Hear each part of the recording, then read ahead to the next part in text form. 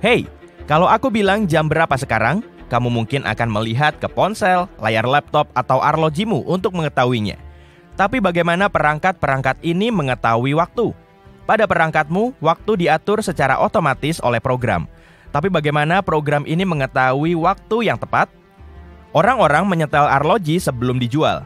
Lalu bagaimana orang-orang ini mengetahui waktunya? Apakah ada yang benar-benar tahu jam berapa sekarang?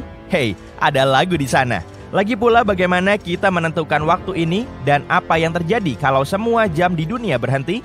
Tunggu sebentar, atau lebih lama lagi. Jadi selamat datang di National Physical Laboratory di barat daya London. Di sini kamu bisa menemukan beberapa jam atom paling terkenal di dunia yang disebut hydrogen maser. Ada sekitar 400 perangkat semacam itu di seluruh dunia dan mereka membantu seluruh planet ini menavigasi waktu. Semua teknologi modern, satelit, sistem operasi, GPS, jadwal penerbangan dan kereta api, dan program TV di layarmu dipandu oleh jam atom. Dan inilah cara kerjanya. Bayangkan sebuah pendulum. Pendulum itu berayun dari satu sisi ke sisi lainnya. Satu ayunan dari kiri ke kanan atau sebaliknya adalah periode waktu yang sama dengan 1 detik. Pendulum nggak terlalu akurat karena nggak konstan. Gerakannya bisa melambat atau cepat. Dalam jam atom melakukan fungsi pendulum. Ketika terkena radiasi gelombang mikro, atom-atom tersebut mulai berfluktuasi. Sekitar 9 miliar fluktuasi sama dengan 1 detik. Gak percaya? Hitung saja sendiri. Getaran atom sangat tepat dan gak bisa diubah. Jam ini gak tertinggal dan gak berakselerasi. Kesalahan pada jam seperti itu bisa 1 detik setiap 10 juta tahun sekali. Aku gak bisa menunggu selama itu. Jadi aku akan percaya pada kata-kataku. Jam atom memandu semua teknologi modern dan satelit komunikasi. Dan sekarang mari bayangkan. Karena suatu alasan, jam atom berhenti bekerja. Atom gak lagi bereaksi terhadap gelombang mikro.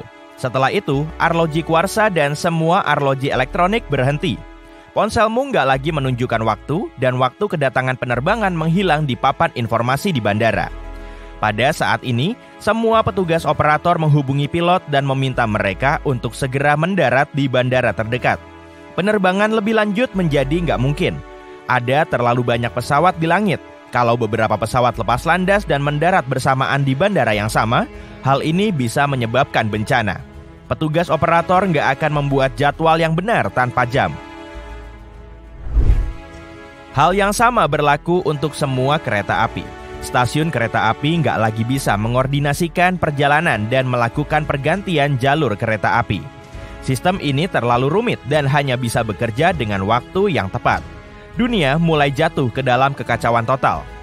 Sistem perbankan runtuh. Piala nggak mentransfer uang ke rekening klien tepat waktu. Orang-orang nggak bisa mendapatkan gaji mereka sesuai jadwal. Bayangkan kamu berjanji untuk mengirim presentasi ke klien besok jam 2 siang dan berharap dibayar untuk itu. Keesokan harinya kamu nggak tahu jam berapa sekarang dan baru mengirimkan presentasi tersebut ke klien 2 jam kemudian. Mereka nggak menerima file tersebut tepat waktu dan kesepakatan menjadi berantakan. Di pabrik besar dan pabrik, jadwal hari itu menjadi kacau. Orang-orang nggak menghasilkan volume produksi yang diperlukan. Bayangkan beberapa pabrik memproduksi 2 ton baja olahan dalam waktu 8 jam. Tapi ritme kerja terganggu dan ini mengurangi volume. Selanjutnya baja ini harus dikirim ke kapal. Namun jadwal kapal juga nggak lagi berfungsi. Dan ini berlaku untuk semua bahan secara umum. Kayu, penghantar listrik, minyak, dan logam. Rantai logistik runtuh karena terhentinya waktu. Ada krisis ekonomi dan kepanikan di dunia. Bursa ditutup dan dibuka setiap hari pada waktu yang berbeda. Pemegang saham dan investor kehilangan banyak uang. Ada yang bilang, bukan mesin uap adalah mekanisme yang paling penting untuk revolusi industri. Mesin uap menggerakkan mobil dan kapal, tapi nggak bisa menyingkronkan pekerjaan banyak orang. Dalam kondisi seperti itu, kamu berhenti terburu-buru kemanapun, begitu juga dengan orang lain. Kamu bisa datang ke supermarket dan supermarket akan tutup karena pemiliknya ketiduran. Namun, ketika pintunya dibuka, kamu akan mendapati hampir nggak ada barang di sana. Kapal, kereta api, dan truk nggak bisa mengirimkan buah-buahan, roti, dan sayuran karena mereka nggak bisa menyepakati waktunya. Banyak orang akan meninggalkan kota-kota besar karena akan sulit untuk hidup di sana tanpa jam. Era teknologi tinggi telah berakhir. Saluran TV berhenti bekerja karena beberapa karyawan terlambat dan nggak memulai siaran. Pembawa acara saluran datang sebelum operator, tapi teknisi suara masih tidur karena jam waker nggak tahu jam berapa sekarang. Untuk menghentikan kekacauan ini, ada dua hal yang harus dilakukan. Yang pertama adalah menerima kehidupan teknologi tinggi seperti sebelumnya, nggak akan ada lagi. Hal kedua adalah mengambil contoh dari nenek moyang kita. Orang-orang hidup selama ribuan tahun tanpa mengetahui waktu yang tepat. Hal ini baru diperlukan sejak awal revolusi industri. Sebelum itu, orang dipandu oleh matahari, kokok ayam jantan, dan jam biologis internal. Selama ratusan ribu tahun manusia biasa tidur di malam hari dan bangun di pagi hari. Namun dengan ditemukannya bola lampu, tatanan ini dilanggar. Era industri memaksa manusia untuk nggak berfokus pada jam internal, tapi pada waktu buka pabrik dan pabrik besar. Kemudian TV, internet, dan video game ditemukan, dan mode tidur yang ditetapkan oleh evolusi pun berubah. Namun, di dunia tanpa menghitung waktu, orang lagi-lagi akan melupakan jam alarm dan mulai meningkatkan kualitas tidur mereka. Akan ada jam matahari di setiap rumah. Bayangannya akan memandu umat manusia. Jam pasir dengan berbagai bentuk dan ukuran akan kembali populer di dunia. Cepat atau lambat, kita akan kembali ke suatu tengara waktu seperti di masa lalu. Sebagai contoh, pada abad ke-19, orang menggunakan ratusan standar waktu yang berbeda. Jadwal kereta api dan bus menentukan masing-masing dari mereka. Ketika jumlah rute meningkat, orang-orang mulai berpegang pada waktu yang sama yang ditetapkan di Greenwich, Inggris. Ada sebuah jam mekanik besar yang memandu seluruh negeri, Greenwich Mean Time atau GMT. Para pedagang, direktur pabrik, dan bankir menyesuaikan arloji mereka dengan GMT. Ketika semua kereta api di Inggris diatur waktunya, sinyal GMT dikirim melintasi Atlantik melalui kabel bawah laut langsung ke Harvard di Massachusetts.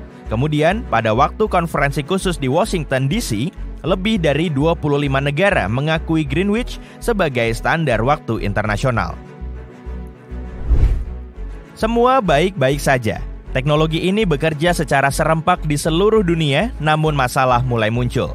Setelah 10 tahun, para ilmuwan menyadari dunia butuh jam baru. Ternyata jam Greenwich nggak akurat karena didasarkan pada waktu yang dihabiskan planet kita untuk berputar mengelilingi porosnya. Pada abad ke-20, orang-orang mengetahui bumi mengubah kecepatan rotasinya selama bertahun-tahun. Oh ya, rotasi bumi dipercepat atau diperlambat karena pengaruh gravitasi bulan, matahari, dan planet-planet lain, serta karena fluktuasi geologis di dalam inti bumi. Para ilmuwan menghitung bahwa pada tahun 1900, bumi berotasi 4 milidetik lebih lambat dibandingkan pada akhir abad ke-21. Ya, ada orang yang menyaksikan hal semacam ini. Oleh karena itu, orang mulai mengembangkan jam lain yang lebih akurat, jam atom yang masih kita gunakan. Tapi hal yang paling aneh adalah jam-jam ini pun nggak bekerja sesuai dengan yang dibutuhkan orang. Masalah utama mereka adalah akurasi yang berlebihan. Bumi nggak selalu berotasi dengan cara yang sama, jadi para pekerja terkadang menambahkan detik tambahan pada jam atom atau menguranginya. Dan inilah alasannya. Jam biasa didasarkan pada rotasi planet kita. Ketika waktu pada jam seperti itu menunjukkan pagi hari, di luar sana juga masih pagi. Ketika jam menunjukkan waktu malam, di luar sana gelap. Paham kan? Planet kita nggak berotasi dengan kecepatan konstan, dan jam atom sangat stabil. Kalau dunia selalu bekerja berdasarkan jam-jam ini, maka waktu cepat atau lambat akan menyimpang dari siang dan malam yang sebenarnya. Pada suatu saat, matahari akan mulai terbit pada pukul 6 sore dan matahari terbenam pada pukul 7 pagi. Untuk mencegah hal ini, pencatat waktu mengubah sedikit waktu pada jam atom. Semua ini diperlukan untuk melestarikan hal-hal yang biasa dilakukan orang, sehingga jam pagi pada jam dan jalan bertepatan. Nah, saatnya bagiku untuk meniru atom dan pamit. Dan sekarang berita terbaru. Semua ular tiba-tiba menghilang. Kalau kamu melihat ini di berita, menurutmu apa yang akan terjadi? Voldemort pasti nggak akan senang mendengarnya. Begitu juga dengan anggota Slytherin lainnya. Hogwarts akan memiliki 3 asrama, bukan 4. Parseltongue yang merupakan bahasa ular akan menjadi nggak berguna. Oke Potterheads, mari kita kembali ke dunia Muggle. Bagaimana pengaruhnya terhadap kita? Mari kita lihat sisi baiknya terlebih dahulu. Orang-orang dengan opidiophobia, yaitu ketakutan terhadap ular, akan sangat lega. Kita semua setuju bahwa ular bukanlah hewan favorit semua orang. Beberapa ular berbisa dan ini nggak membantu menyelamatkan reputasi mereka. Sering diabaikan bahwa hewan-hewan ini biasanya lebih memilih untuk mundur ketika kamu bertemu dengan mereka. Mereka bisa menjadi defensif kalau terancam, tapi ketika dibiarkan sendiri mereka nggak ingin mengganggumu. Namun, cobalah untuk mengatakan hal ini pada orang yang punya fobia. Sekarang mereka bisa menikmati kegiatan di luar ruangan, seperti mendaki gunung, seperti orang lain. Namun, mereka akan punya kekhawatiran lain kalau ular-ular ini nggak ada. Desain ekosistem bekerja seperti jam. Setiap spesies punya peran penting. Jika salah satu mati, maka yang lainnya akan terpengaruh. Ular nggak terkecuali dalam tatanan ini. Mereka terutama memangsa tikus atau hewan pengerat. Mereka membantu mengendalikan populasi hewan pengerat dan mamalia kecil lainnya. Hal ini juga penting dalam hal mencegah penyebaran penyakit. Pikirkan tentang penyebaran wabah pada abad pertengahan. Mengusir semua reptil bisa menyebabkan masalah yang sama. Tahukah kamu bahwa wabah pes nggak pernah benar-benar hilang? Wabah ini juga pernah ditemukan di zaman modern, misalnya di Madagaskar pada 2008. Jadi ada baiknya ada beberapa ular di sekitar kita untuk melindungi kita dari wabah penyakit. Kamu tahu ular adalah pemburu yang sangat baik? Mereka menyergap mangsanya dengan menggunakan indera mereka yang sangat berkembang untuk menemukan dan melacak mangsa potensial. Ular ini sangat lincah, bisa masuk melalui celah, memanjat dinding batu, dan berenang. Mereka bahkan bisa terbang. Ya, semacam itu. Ular terbang nggak benar-benar bisa naik ke ketinggian, tapi mereka bisa meluncur. Mereka menggunakan kecepatan jatuh bebas dan lekukan tubuh mereka untuk mengikuti aliran udara dan mengangkat diri mereka sendiri. Ya, mereka bisa menangkap mangsanya dengan berbagai cara. Kalau kita membayangkan dunia tanpa mereka, itu akan membawa kita pada fobia yang lain. Izinkan aku memperkenalkanmu pada musofobia. Ini adalah ketakutan terhadap tikus dan hewan pengerat. Orang dengan fobia ini akan punya kesulitan dengan banyaknya tikus yang berkeliaran karena nggak ada ular yang bisa memangsanya. Belum lagi sepasang tikus bisa punya 1 juta keturunan dalam waktu lebih dari 1 tahun. Ucapkan selamat tinggal pada kerusakan tanaman. Populasi hewan pengerat yang berlebihan bisa menyebabkan kekurangan makanan dan persaingan sumber daya. Apakah aku merasakan aura Hunger Games? Oh, dan tikus bukan satu-satunya masalah kita. Kamu juga bisa menambahkan serangga ke dalam daftar. Sekali lagi, tanpa ular, mereka akan mengadakan pesta di jalanan. Reptil juga memainkan peran penting dalam lingkungan alam dan jaring-jaring makanan sebagai mangsa. Luwak, raja wali, dan elang akan sangat merindukan ular. Pada akhirnya, beberapa populasi mamalia besar akan menurun, dan hal ini bisa menyebabkan kepunahan beberapa spesies. Lalu ada obat. Para ilmuwan dan peneliti akan merindukan makhluk-makhluk ini. Bisa ular adalah kunci pengembangan obat-obatan tertentu. Sebagai contoh, beberapa obat diabetes dan penyakit jantung berasal dari bisa ular. Pasien yang membutuhkannya juga akan terpengaruh. Ketika kita menyebutkan ular dan obat-obatan, ada hal lain yang muncul dalam pikiran kita. Botox. Apakah itu benar-benar racun ular? Tidak. Bisa ular yang digunakan dalam perawatan kulit nggak diperoleh dari hewan itu sendiri. Ternyata bahan ini disebut snake. Ini adalah bahan buatan manusia yang dirancang untuk meniru efek bisa ular berbisa. Sekarang mari kita bayangkan seperti apa kehidupan tanpa ular. Aku mulai dengan hari pertama. Orang-orang nggak segera menyadari ketiadaan makhluk-makhluk ini. Jadi dalam beberapa hari pertama, terutama di kota-kota, orang nggak akan tahu bahwa semua ular telah hilang. Para pekerja di kebun binatang bisa mulai panik. Kamu akan melihat beberapa berita tentang ular yang hilang dari kebun binatang.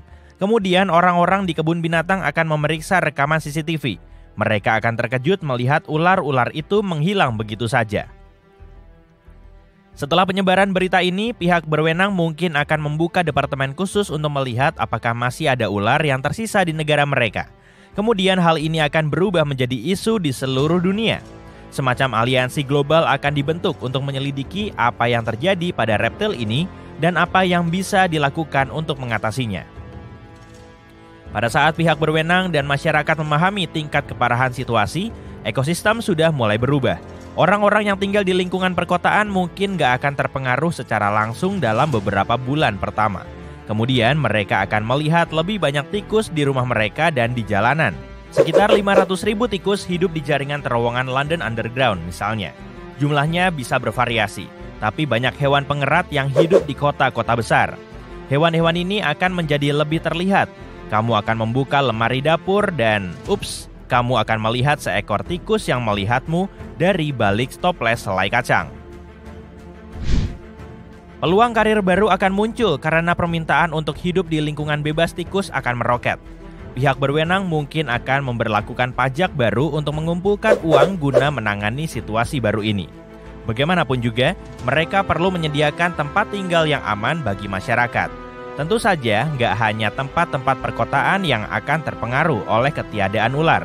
Pedesaan akan punya lebih banyak masalah. Tanpa ular, jumlah hama akan meningkat.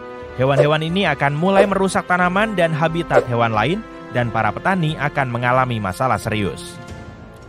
Pihak berwenang perlu mendukung orang-orang yang tinggal di sana dan menemukan cara untuk melindungi lingkungan yang akan menjadi prioritas utama mereka. Para peneliti dan ilmuwan harus memikul tanggung jawab yang besar. Mungkin mereka akan menciptakan ular buatan yang bisa bergizi seperti ular sungguhan. Sehingga hewan-hewan seperti elang akan memburunya dan terus hidup. Seperti apa bentuk ular buatan itu masih menjadi misteri. Aku nggak bisa membayangkannya. Aku serahkan saja padamu. Kalau kita menerawang ke 5 tahun ke depan sejak hari pertama dunia tanpa ular, kita akan menghadapi dunia yang sama sekali berbeda. Mungkin kita akan punya hari yang spesial untuk itu. Ulang tahun ke-5 dunia tanpa ular. Perubahannya akan terlihat jelas, tapi pada saat itu, orang-orang mungkin sudah terbiasa hidup di dunia yang berbeda. Beberapa restoran mungkin sudah membuat perubahan pada menu mereka. Selamat tinggal sup ular. Kemudian akan ada museum baru yang didedikasikan untuk ular. Kamu akan bisa membaca tentang kisah evolusi mereka dan melihat fosil-fosil mereka. Mungkin kamu akan mampir ke toko souvenir museum untuk membeli pulpen berbentuk ular untuk temanmu. Terakhir, kita masih akan mencari alternatif dari bisa ular di bidang kedokteran. Memang melegakan bagi orang-orang yang menunjukkan reaksi alergi terhadap gigitan ular. Tapi hewan ini sangat penting untuk beberapa penelitian dan obat-obatan.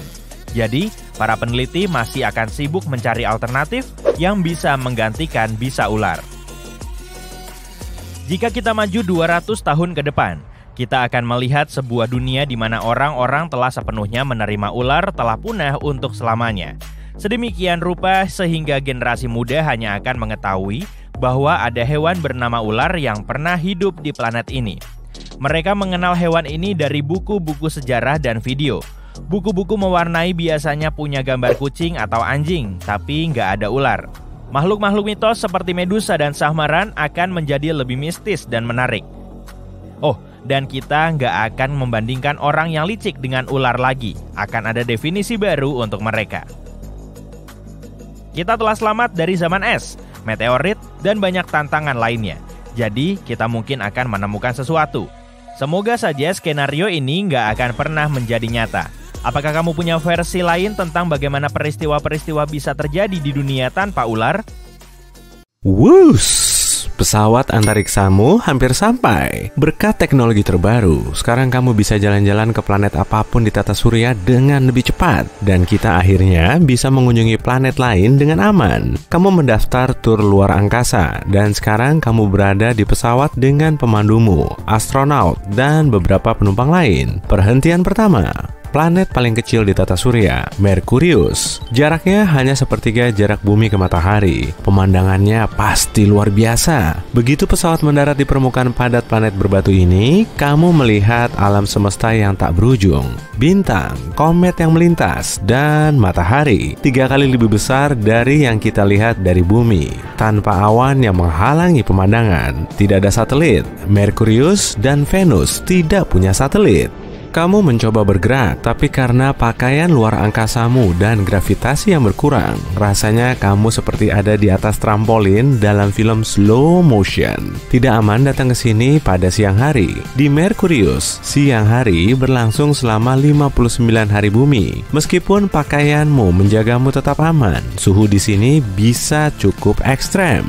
Pada siang hari, suhunya bisa mencapai 430 derajat Celcius. Tidak ada atmosfer yang menahan panas. Jadi, suhu pada malam hari bisa turun sampai minus 180 derajat Celcius. Itu sebabnya, Merkurius bukan planet terpanas meskipun jaraknya paling dekat dengan matahari. Venus adalah planet kedua yang terdekat matahari. Tapi, planet ini memiliki atmosfer yang bisa menahan panas. Kamu aman dalam pakaian khususmu, tapi tetap akan sulit melalui perubahan suhu. Jadi, kamu harus bergegas. Merkurius memiliki gravitasi lebih lemah karena bobotnya lebih ringan daripada bumi. Artinya, gravitasi di Merkurius tidak begitu menarik tubuhmu. Jika seseorang berbobot 45 kg di bumi, dia akan berbobot 17 kg di Merkurius. Dan kamu merasa lebih ringan. Cepat, kita tak punya banyak waktu. Kamu mendengar suara pemandu di pakaianmu. Dia berdiri di sampingmu, menunjukkan sesuatu. Lihat ke kiri. Itu alasan kita di sini. Cekungan kaloris. Luar biasa. Merkurius punya atmosfer tipis sehingga tidak ada yang melindunginya dari asteroid yang jatuh di permukaannya. Merkurius memiliki kawah terbanyak di tata surya. Itu sebabnya ini mengingatkanmu pada bulan. Dan sekarang kamu ada di sana, melihat cekungan kaloris, kawah tumbukan terbesar di seluruh tata surya, yang terbentuk hampir 4 miliar tahun lalu oleh sebuah objek setidaknya sepanjang 97 km. Kamu bisa melihat bagian dalamnya yang berbatu, berisi patahan dalam dan punggungan tajam tinggi, dikelilingi oleh pergunungan tertinggi yang bisa kamu temukan di planet ini, menjulang 3 km di atas beberapa rekahan lava. Dulu, pergunungan itu aktif. Sisi lain yang tersembunyi dari matahari memiliki endapan es kecil. Itu satu-satunya bentuk air di sini, tapi kamu tidak sempat melihatnya. Merkurius hanya perhentian sementara sebelum kamu melanjutkan perjalanan. Begitu kamu nyaman di kapal, kamu melihat pemandu menghampiri. Kita tak bisa berhenti di Venus. Dia bilang, terkadang kita bisa mendekat ke permukaannya jika tak mendarat dan keluar. Tapi hari ini, anginnya sangat kencang. Kecepatan anginnya bisa mencapai 350 km per jam. Dan itu membuat awan kuning atau putih terang di planet ini dalam gerakan konstan. Aktivitas gunung berapi membentuk permukaan Venus. 90%-nya adalah lava basal yang memadat. Jadi, itu bukan tempat terbaik untuk dikunjungi. Selain itu, atmosfernya juga padat. Selagi di dalam pesawat, kamu mendapat panggilan video di sistem komunikasi luar angkasa khusus dari temanmu. Dia lepas landas lebih awal darimu dan pergi ke Jupiter. Jupiter adalah raksasa gas, jadi kamu tidak bisa mendarat. Selain itu, tekanan di sana sangat kuat. Itu meremas gas menjadi cairan. Jadi, atmosfer Jupiter bisa menghancurkan pesawat antariksa logam yang melewati awan warna-warninya seolah-olah itu terbuat dari kertas. Pengunjung biasanya mengambil perjalanan untuk melihatnya menjelajah di pesawat mereka dan mengambil foto dari atas. Ini gila, karena planet itu seperti pusaran angin badai, dan planet itu memiliki aurora paling terang di seluruh tata surya. Temanmu bahkan melihat bintik merah raksasa. Itu badai bentuk oval raksasa yang bergerak berlawanan arah jarum jam. Itu keren. Bintik merah raksasa 4 kali lebih besar daripada bumi. Tapi yang paling keren adalah Europa, satelit ke-6 Jupiter. Ilmuwan percaya umur Europa masih muda karena permukaannya yang halus dan hampir tak tersentuh. Europa adalah dunia samudra besar dengan semua materi untuk kehidupan yang belum kita temukan. Mereka bahkan menawarkan tur untuk menemukan apa ada sesuatu yang menunggu di bawah lempengan es tebal. Pengunjung harus mengenakan pakaian pelindung tambahan khusus karena Europa mendapat radiasi besar dari Jupiter. Dan ada Io, salah satu satelit Jupiter juga, yang penuh warna dan sangat cantik. Ini tempat dengan lebih banyak aktivitas aktivitas vulkanis daripada bumi dan memiliki gunung berapi aktif terbanyak di tata surya. Lebih dari 400 gunung berapi, 150 diantaranya bisa meletus kapan saja. Gravitasi Jupiter mendorong aktivitas gunung berapi itu meremas Io seperti bola karet, dan akibatnya adalah gunung berapi. Kamu berharap kamu bisa ada di sana bersamanya, tapi sekarang kamu akan beralih ke lokasi berikutnya. Hari-hari berlalu, dan suatu ketika kamu melihat bumi dari kejauhan. Kamu merasa sedikit bernostalgia, memikirkan teman-teman dan keluargamu. Tapi setelah beberapa saat, kamu antusias karena kamu melihat tempat berikutnya. Akhirnya, si planet merah. Kamu mendengar suara samar dan redup pesawat antariksa mendarat di permukaan berkarat. Di sekitarmu hanya ada gurun yang besar dan gersang. Anginnya kencang, mengangkat debu.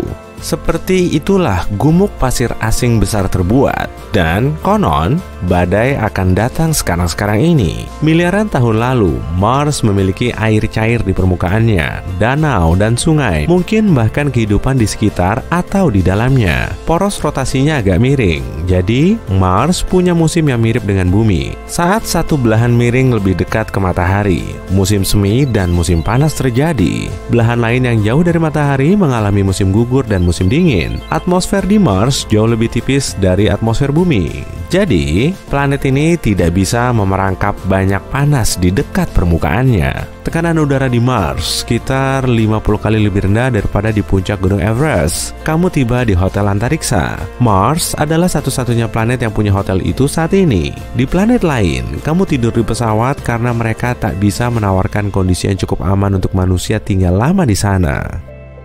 Staf di hotel ini bagus. Mereka terbiasa dengan turis karena Mars adalah lokasi yang paling banyak dikunjungi di tata surya. Makanan di sana enak dan kamu tidak sabar memakannya dan tidur. Keesokan harinya, kamu bangun subuh untuk bersiap-siap melakukan ski dengan kelompokmu. Durasi siang hari di Mars kira-kira sama seperti di bumi. Semalam salju turun, tapi karena atmosfer kering dan bertekanan rendah, salju tidak pernah bertahan terlalu lama. Jadi, kamu harus mengambil kesempatan. Mars memiliki pergunungan dan lembah yang keren, dan tudung es kutub itu sangat keren. Oh, dan lihat gunung berapinya. Keesokan harinya, pesawat kecil yang dirancang khusus untuk mengantarmu menjelajahi planet ini menjemputmu untuk perjalanan sehari ke Olympus Mons, gunung berapi terbesar di tata surya kita. Tingginya 20 km di atas permukaan, 3 kali lebih tinggi daripada Everest. Kamu mendarat di pinggiran luar gunung berapi ini. Puncaknya sangat tinggi sampai seperti menembus cakrawala.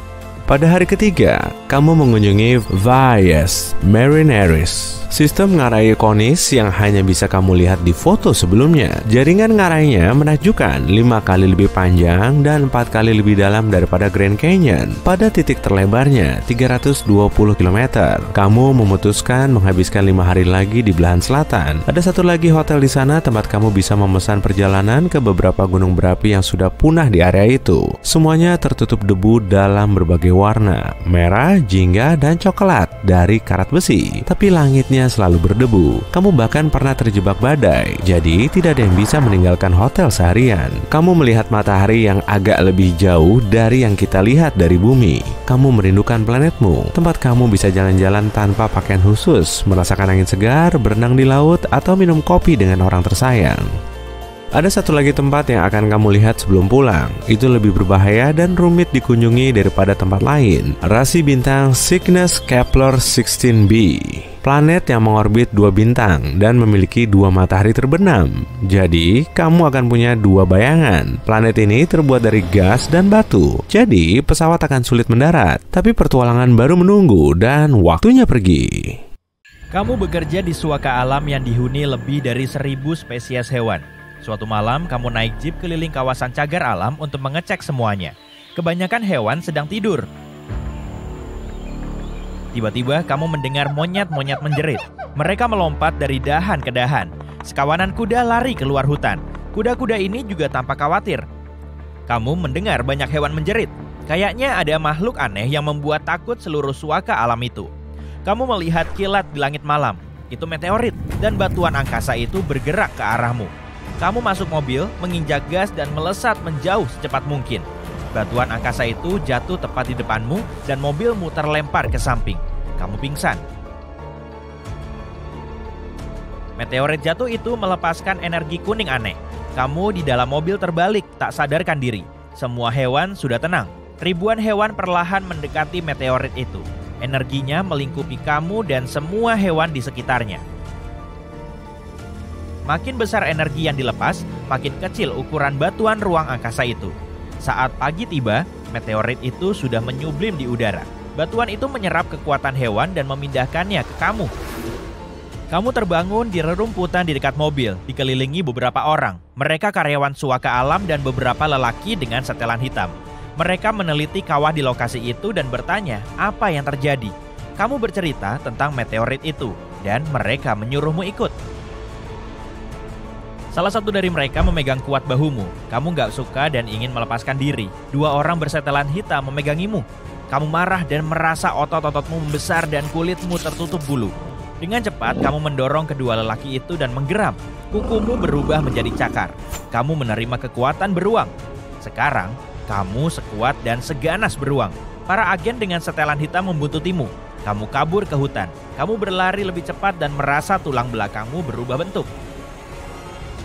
Sekarang, kamu berlari kencang dengan 4 kaki. Kamu memperoleh kekuatan citah, hewan tercepat di bumi. Luar biasa. Kamu bisa memakai pikiranmu untuk memperoleh kekuatan hewan apapun. Kamu sembunyi di hutan. Agen-agen itu jauh tertinggal di belakang. Kamu mendengar helikopter di atas. Helikopter mengarahkan lampu sorot terang. Oh tidak, mereka melihatmu. Dengan megafon, agen-agen itu menyuruhmu berhenti. Tapi kamu tahu yang menunggumu. Lab, eksperimen, kehidupan dalam kurungan. Kamu banyak nonton film tentang itu. Jadi nggak akan menyerah begitu saja. Kamu lari keluar hutan. Mereka melepas anak panah ke arahmu. Dengan cepat, kamu lari ke danau besar dan menyelam. Insang terbentuk di lehermu. Terasa nyaman saat air melaluinya. Selaput tumbuh di tangan dan kakimu. Telapak kakimu kayak sepatu katak. Kedua kakimu menyatu menjadi ekor besar. Dan kamu jadi anjing laut. Kamu berenang dan mendarat di seberang. Beberapa mobil dan sepeda motor mengitari danau untuk mengejarmu. Di depan ada hutan lain, tapi kali ini terlalu lebat. Mustahil bergerak cepat, tapi kamu memperoleh kekuatan monyet. Tanganmu memanjang dan jari-jarimu lebih kuat. Kamu loncat ke atas pohon, memanjat sampai puncak dan memeriksa suaka alam itu. Kamu harus pergi ke selatan, ke suatu kota kecil untuk makan dan minum. Setelah beberapa jam, kamu sampai di perbatasan suaka alam. Kamu sekarang harus meloncati pagar tinggi. Kakimu jadi kuat. Kamu meloncat kayak kanguru, tapi kurang tinggi. Kamu jatuh ke tanah. Helikopter itu mengejarmu. Kamu memperoleh kekuatan biawak. Di telapak tanganmu tumbuh sisik-sisik lengket. Kamu cepat-cepat memanjang dinding beton dan meloncat ke seberang. Kamu tiba di rerumputan tinggi. Para agen mendatangimu dari segala arah. Kamu membayangkan ular. Lengan dan kakimu menyatu dengan tubuhmu. Sekarang kamu bisa merayap. Kamu melewati semua orang itu dan sampai di jalan. Kamu melihat mobil di kejauhan dan mengangkat tangan untuk menyetopnya. Oh tidak, itu mobil para agen. Mereka mengepungmu. Lampu pencari helikopter menyorotimu. Tak ada lagi tempat lari. Tapi masih ada cara lain. Bajumu robek di bagian punggung. Sayap-sayap lebar tumbuh dari tulang belikatmu. Kamu membumbung ke udara. Di sini dingin banget, tapi bulu-bulu di tubuhmu melindungimu dari angin. Keren, kamu bisa terbang, luar biasa. Aduh, kamu merasa seperti cubitan dari belakang. Itu anak panah, mereka menembakmu. Kamu merasa mengantuk dan terbang turun. Kamu mendarat keras di dekat sebuah rumah kayu. Para agen berlarian mengejar kamu. Kamu mendapat kekuatan hewan lain dan pingsan. Orang-orang dengan setelan hitam mencarimu di sekitar rumah, tapi nggak berhasil menemukanmu.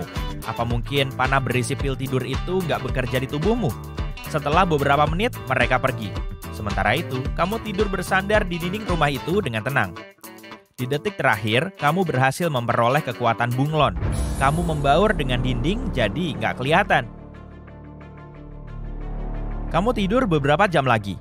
Fajar merekah. Sebuah Land Rover karatan berhenti di halaman. Lelaki tua dan anjing keluar dari kendaraan itu.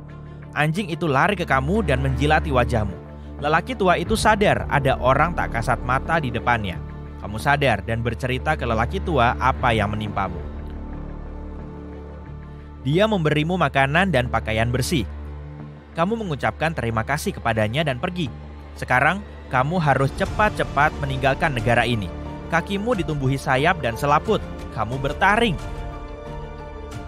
Kamu terbang tanpa melihat apapun. Penglihatanmu makin parah, tapi pendengaranmu fantastis. Kamu punya kekuatan ekolokasi dan bisa memancarkan bunyi ultrasonik dengan frekuensi tinggi. Di suatu tempat di kejauhan, kamu mendengar jeritan orang yang kamu kenal. Oh, tidak, lelaki tua itu. Para agen menyerangnya. Kamu berbalik dan terbang masuk ke rumah itu. Salah satu agen melihatmu. Dia berteriak ketakutan. Kamu mendarat dan memperoleh kekuatan armadillo. Sekarang anak-anak panah mental dari tubuhmu. Kamu membayangkan badak, tubuhmu membesar dan hidungmu memanjang. Kamu memelesat dan merobohkan beberapa agen. Lalu kamu menjungkirkan mobil mereka, masuk rumah dan menarik lelaki tua itu keluar. Dia naik ke punggungmu, karena sekarang kamu jadi kuda dan menjauh dari tempat itu. Kamu sampai di pegunungan. Lelaki tua itu kelihatan capek tapi berterima kasih atas petualangan ini. Kamu meminta lelaki tua itu sembunyi, sementara kamu mengalihkan perhatian para pengejar. Kamu memikirkan seekor hewan. Kaki dan tanganmu berubah jadi kaki berkuku belah. Kamu meloncat ke atas tebing kayak kambing gunung. Mereka tak akan bisa menangkapmu di sini, tapi helikopter muncul lagi. Jarum-jarum tumbuh di punggungmu. Kamu memperoleh kekuatan landak. Kamu melepaskan beberapa jarum ke arah agen. Perhatian mereka teralihkan beberapa menit. Seekor puma menerkammu entah dari mana. Kamu dicakar. Kamu memikirkan singa dan memperoleh kekuatannya. Kamu berdiri dengan dua kaki belakangmu dan mengaum keras. Puma itu ketakutan dan kabur. Helikopter itu terbang naik. Kamu berlari, meloncat dari tebing dan memperoleh kekuatan burung tercepat di dunia. Alap-alap kawah. Kamu menukik cepat dan mendarat di hutan. Kamu harus mencari lelaki tua itu. Hidungmu setajam anjing. Sekarang, kamu bisa mencium bau temanmu dan berjalan ke arahnya. Saat ini, terpikir olehmu rencana luar biasa untuk menghentikan para agen bersetelan hitam itu. Coba, bayangkan gimana jadinya kalau suatu hari kamu terbangun dan semua yang ada di sekelilingmu berwarna pink. Maksudku, benar-benar pink, bukan cuma bayanganmu aja. Segala sesuatu mulai dari dinding, tempat tidur, meja, kursi, dan bahkan pakaian yang kamu kenakan akan berwarna merah muda. Apa kamu bisa hidup di dunia seperti itu selama seminggu penuh? Pikiran pertamamu mungkin begini, apa ada yang salah dengan mataku? Bagi kebanyakan orang, jawabannya adalah tidak. Bahkan jika ada sesuatu yang salah dengan penglihatanmu, kemungkinan besar kamu nggak akan melihat cuma satu warna selama sisa hidupmu. Sebagian besar orang yang buta warna terlahir seperti itu. Meski ada beberapa kasus yang jarang terjadi di mana kamu bisa mengembangkan kondisi ini di kemudian hari. Dan bahkan orang-orang yang benar-benar buta warna melihat dunia hanya dalam warna hitam, putih, dan abu-abu. Kebanyakan orang yang buta warna punya masalah dalam melihat warna-warna tertentu. Kesulitan terbesar mereka adalah membedakan rona warna yang sama. Tapi, mari kita kembali ke dunia pink kita ya. Apakah pink adalah warna yang istimewa bagi otak kita? Saat berpikir tentang benda-benda berwarna pink, kemungkinan besar kamu akan mengaitkannya dengan emosi seperti cinta dan kebaikan. Dalam beberapa kasus, melihat warna pink dalam jangka waktu yang lebih lama bisa membuat orang merasa lebih gelisah. Dalam olahraga, tim-tim diketahui sering mengecat ruang ganti tim lawan dengan warna pink sebagai upaya untuk mengurangi energi dan performa mereka. Taktik ini diterapkan oleh seorang pelatih Amerika yang percaya bahwa ruang ganti yang serba pink akan mengacaukan pikiran tim lawan. Gimana kalau aku bilang bahwa warna pink yang kamu lihat saat bangun tidur ini punya kekuatan khusus? Pada tahun 1970-an, seorang ilmuwan bernama Alexander Sauss menemukan sebuah warna yang membuat orang merasa tenang dan rileks. Setelah melakukan banyak eksperimen untuk menguji efek warna yang berbeda terhadap perilaku orang, dia menemukan warna spesifik yang dia namakan pink sauce. Studinya menunjukkan bahwa ketika orang melihat warna cerah, otot-ototnya melemah, tapi waktu melihat warna biru, kekuatan mereka kembali normal. Sauss membicarakan hal ini dalam kuliah umumnya dan bahkan menayangkannya di TV. Dia mengundang seorang binaragawan dan menyimpulkan bahwa dia tidak bisa melakukan satu pun bicep curl setelah menatap warna pink. Saus sangat yakin dengan penemuannya, sehingga dia bahkan menyarankan agar penjara-penjara mengecat sel tahanan dengan warna pink untuk menenangkan orang. 2 petugas di penjara Amerika Serikat menguji gagasan ini dengan mengecat satu sel tahanan dengan warna pink dan menemukan bahwa beberapa narapidana menjadi lebih tenang setelah berada di dalam sel berwarna pink selama 15 menit. Bagaimanapun, penelitian asli saus belum terbukti kebenarannya oleh penelitian-penelitian selanjutnya. Tapi bukan berarti kamu nggak bisa mengujinya sendiri. Nggak ada cara tertentu untuk mengetahui bagaimana reaksi otak saat kamu tinggal di dunia pink selama sehari, seminggu, atau bahkan sebulan penuh. Itu semua berkaitan dengan pengalamanmu sebelumnya dengan warna ini.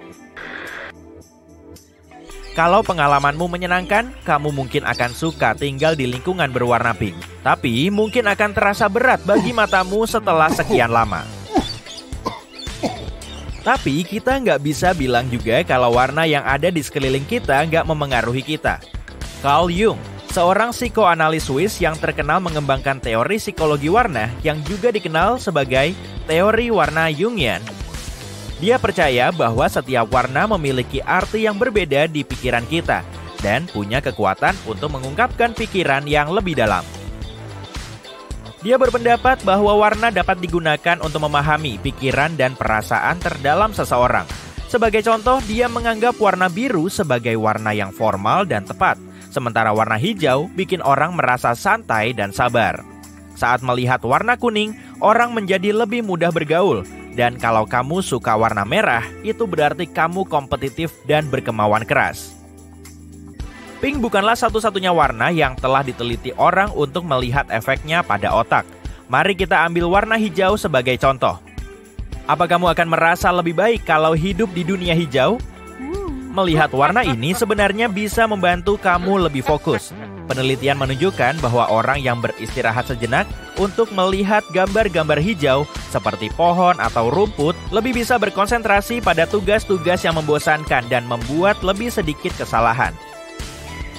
Ini karena warna hijau adalah warna yang menenangkan, yang mudah dilihat oleh mata dan otak kita. Ini adalah warna yang sering kita temukan di alam, jadi nggak heran kalau sebagian besar kita menganggapnya menenangkan. Sedangkan untuk warna merah dan oranye, kita harus menggunakannya secukupnya. Jadi nggak ada rumah oranye buat aku ya, makasih. Warna-warna ini bisa bikin kamu merasa lebih berenergi dan aktif, tapi kalau terpapar terlalu banyak, bisa berdampak buruk. Para peneliti menyimpulkan bahwa dikelilingi warna merah atau oranye dalam jangka waktu yang lama bisa membuat kita rewel. Oh iya, jangan lupakan warna biru. Warna biru bisa membuatmu merasa tenang dan santai, tapi juga bisa membuat kamu merasa suram, terutama pada rona biru yang lebih gelap. Bangun di dunia berwarna biru bisa jadi masalah tersendiri, tergantung pada rona birunya. Belum lagi ada cahaya biru. Ini adalah jenis cahaya yang dipancarkan layar. Seringkali hal ini dapat berdampak buruk bagi tidurmu karena cahaya tersebut bisa menipu otakmu untuk berpikir bahwa saat itu masih siang hari. Hal ini bisa menyulitkan tubuhmu untuk memproduksi hormon yang kamu butuhkan untuk tertidur pada jam yang tepat. Untuk menghindari masalah ini, sebaiknya hindari layar dengan cahaya biru setidaknya 1 jam sebelum tidur. Gimana dengan mata kita? Apakah menatap warna yang sama dalam jangka waktu lama itu baik untuk kita? Gak juga. Kalau kamu melihat satu warna dalam waktu yang lama, misalnya, hal ini mampu mengubah cara kamu melihat warna lain. Dahulu, orang-orang menggunakan layar komputer lama yang menampilkan banyak warna hijau. Karena sering terpapar warna ini selama jam kerja normal, orang-orang akhirnya melihat segala sesuatunya berwarna ungu untuk sementara waktu setelah mereka berhenti menggunakan komputer. Penjelasannya sederhana, bagian mata yang bertanggung jawab untuk melihat warna hijau menjadi lelah. Lantas, ini akan digantikan oleh bagian mata lain yang lebih banyak beristirahat. Bagian mata yang bertanggung jawab untuk warna merah dan biru. Apa yang kamu dapatkan jika menggabungkan warna merah dengan biru? Benar, ungu. Sekarang ini, kebanyakan orang menggunakan layar komputer berwarna putih dengan huruf hitam. Jadi masalah ini nggak terlalu sering terjadi. Perubahan dalam penglihatan kita ini juga dijelaskan oleh efek McCulloch. Ini adalah fenomena yang terjadi ketika orang melihat perubahan warna suatu benda setelah dilihat dalam jangka waktu yang lama. Pada tahun 1965, Celeste McCulloch menemukan bahwa jika kita melihat garis-garis berwarna terlalu lama, hal ini dapat memengaruhi cara kita melihat sesuatu selama berbulan-bulan. Eksperimennya melibatkan orang untuk melihat garis-garis berwarna, kemudian garis-garis hitam dan putih. Kalau melakukan ini cukup lama, kamu akan melihat garis-garis monokrom jadi berwarna juga. Sama seperti lampu kilat kamera yang bisa membuat penglihatan kita menjadi buram untuk sementara waktu. Efek ini bisa bertahan lama kalau kita melihat garis-garisnya terlalu lama. Apakah warna yang kamu tatap membuat perbedaan pada penglihatanmu? Nggak juga. Nggak ada bukti yang menunjukkan bahwa warna tertentu dapat memicu efek McCulloch. Efek ini lebih disebabkan oleh kombinasi beberapa faktor, seperti perubahan cara otak memproses informasi visual, kelelahan otot mata, dan perubahan cara retina mata merespons cahaya. Gimana dengan cahaya? Paparan sinar matahari memang penting untuk kesehatan kita, tapi kamu pasti pernah mendengar ini sejak kecil. Jangan menatap matahari secara langsung. Apa memang ada bukti bahwa hal itu memengaruhi mata kita, atau hanya mitos belaka? Ternyata itu memang berbahaya. Saat kamu menatap matahari dalam waktu yang lama, sinar ultraviolet masuk ke matamu. Kemudian sinar itu masuk melalui lensa internal ke retina dan mencapai bagian belakang mata. Saat jaringan yang peka terhadap cahaya ini terpapar sinar UV, jaringan ini bisa rusak. Kamu akan melihat bintik-bintik lebih lama atau bahkan mengalami kerusakan penglihatan permanen. Proses ini dapat terjadi dengan cepat, bahkan hanya dalam beberapa detik setelah kamu menatap matahari secara langsung. Pernahkah kamu bertanya-tanya mengapa semua planet berbentuk bulat sempurna? Dan bagaimana kalau benda-benda langit ini memutuskan untuk melanggar aturan dan mengubah bentuknya? Akankah kita mendapatkan planet-planet berbentuk persegi, bulan-bulan berbentuk segitiga, atau bahkan bentuk-bentuk intergalaksi yang nggak bisa kita bayangkan? Yuk, kita cari tahu. Jadi bagaimana planet-planet terbentuk? Alam semesta dipenuhi oleh awan debu dan gas yang berputar-putar. Awan-awan ini, yang disebut awan molekul, terdiri dari berbagai elemen dan senyawa seperti hidrogen, helium, karbon, oksigen, dan sebagainya. Awan-awan ini seperti dapur kosmik yang penuh dengan bahan-bahan yang dibutuhkan untuk membuat planet-planet baru. Langkah pertama dalam resep pembentukan planet disebut teori akresi. Katakanlah terjadi sesuatu yang menyebabkan ketidakstabilan gravitasi. Misalnya, supernova meledak di dekatnya atau semacamnya. Hal ini mendorong gas dan debu di dalam awan dan menyebabkan mereka menyatu. Dan karena gravitasi, partikel-partikel ini mulai jatuh ke satu titik pusat. Partikel-partikel ini menjadi semakin rapat, seperti ketika kamu meremas bola di tanganmu. Dan akhirnya, partikel-partikel tersebut diremas dengan sangat keras sehingga awan mulai memipih menjadi bentuk piringan. Mirip seperti saat kamu mencampur tepung dan air untuk membuat adonan pizza. Piringan ini disebut piringan protoplanet. Piringan ini juga berputar karena partikel-partikel awan tersebut mengalami rotasi. Sekarang, bayangkan partikel-partikel debu dan molekul-molekul gas yang sangat kecil ini menari-nari di dalam piringan. Kadang-kadang, mereka bertabrakan satu sama lain, dan ketika bertabrakan, mereka saling menempel seperti velcro. Gumpalan-gumpalan kecil debu dan gas ini disebut planetesimal. Mereka adalah bahan penyusun planet, dan ketika planetesimal terus bertabrakan dan bergabung, planet-planet itu tumbuh semakin besar, membentuk protoplanet. Ukuran protoplanet semakin membesar dan gravitasi mereka semakin kuat. Beberapa di antaranya menjadi sangat masif sehingga menjadi penguasa di lingkungan kosmiknya, yaitu planet-planet yang kita kenal dan cintai. Tiap planet memiliki resep uniknya sendiri yang terdiri dari gas, batuan, dan bahkan air. Tapi, mengapa planet-planet itu tampak seperti bola? Itu semua karena gravitasi. Mari kembali ke protoplanet kita. Bayangkan kamu sedang meremas balon dengan tanganmu. Udara di dalam balon akan terdorong ke belakang menciptakan tekanan. Hal yang sama juga terjadi pada planet. Gravitasi meremas materi planet ke dalam, menariknya ke arah pusat. Dan karena gravitasi bekerja sama ke segala arah, Gravitasi menarik materi dari semua sisi ke arah pusat massa, sehingga menghasilkan bentuk seperti bola. Dan materi itu mendorong kembali dengan tekanan melawan gaya gravitasi. Pada akhirnya, keduanya menemukan titik keseimbangan yang saling menyeimbangkan. Ini disebut kesetimbangan hidrostatik, istilah keren yang berarti segala sesuatu di dalam planet dalam keadaan seimbang. Tapi bukan itu saja. Hal lain yang membuat planet berbentuk bulat adalah rotasi. Bayangkan sebuah bola Play-Doh atau semacamnya. Bayangkan kamu memutarnya dengan cepat. Materi mulai terdorong keluar, membuat Play-Doh menggembung di ekuator dan memipih di kutub. Hal yang sama juga terjadi pada planet. Ketika planet berputar pada sumbunya, kombinasi gravitasi dan rotasi mendorong materi ke arah luar, membuat planet menggembung di ekuator. Planet-planet itu ingin sekali menjadi piringan lagi. Akan tetapi, gravitasi nggak ingin ada planet yang menggumpal. Gravitasi ingin planet-planet itu berbentuk bulat dan bagus. Jadi, gravitasi terus menarik materi-materi itu, berusaha membuat semuanya serapat mungkin. Akhirnya, gravitasi menang dan planet pun menjadi bulat. Mari kita ambil beberapa contoh dari daftar putar planet kita. Jupiter, si raksasa tata surya, suka sekali memamerkan keoblatannya. Ia berputar sangat cepat sehingga terlihat sangat padat di bagian kutubnya dan gemuk di bagian tengahnya. Ia seperti gasing dengan perut yang lucu. Saturnus, sang keajaiban bercincin, juga bergabung dalam pesta oblat. Saturnus berputar dengan cincin-cincinnya yang indah dan keoblatannya bahkan lebih menonjol daripada Jupiter. Contoh-contoh ini menunjukkan bagaimana rotasi bisa memberikan bentuk yang unik pada planet.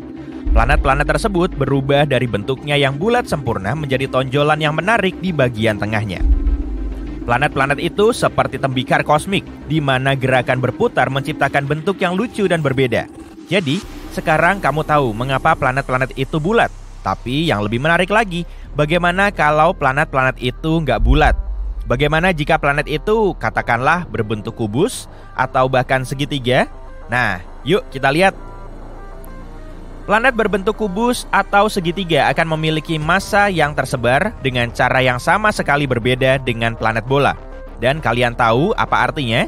Gravitasi juga akan terguncang. Pada planet yang berbentuk bola, gravitasi menarik segala sesuatu ke arah pusat karena massanya terdistribusi secara merata di sekeliling pusat tersebut. Tapi ketika kita memperkenalkan planet berbentuk kubus atau segitiga, segalanya menjadi menarik. Kalau kamu berdiri di tengah-tengah salah satu permukaan itu, kamu akan merasakan tarikan gravitasi yang paling kuat. Hal itu karena permukaan tersebut paling dekat dengan pusat gravitasi. Dan saat kamu menjauh dari bagian tengah dan mulai berjalan ke arah tepi, gravitasi mulai mempermainkanmu. Kamu akan merasakan perjuangan melawan gravitasi yang bersudut curam. Berjalan di tepian itu akan terasa seperti mendaki gunung atau berjalan di lereng yang sangat curam. Semua itu karena gravitasi ingin kamu berada tepat di tengah-tengah permukaan dan bukan di tempat lain. Sekarang bayangkan medan di sepanjang tepi dan sudutnya. Ini adalah lanskap yang tandus, berbatu dan kering.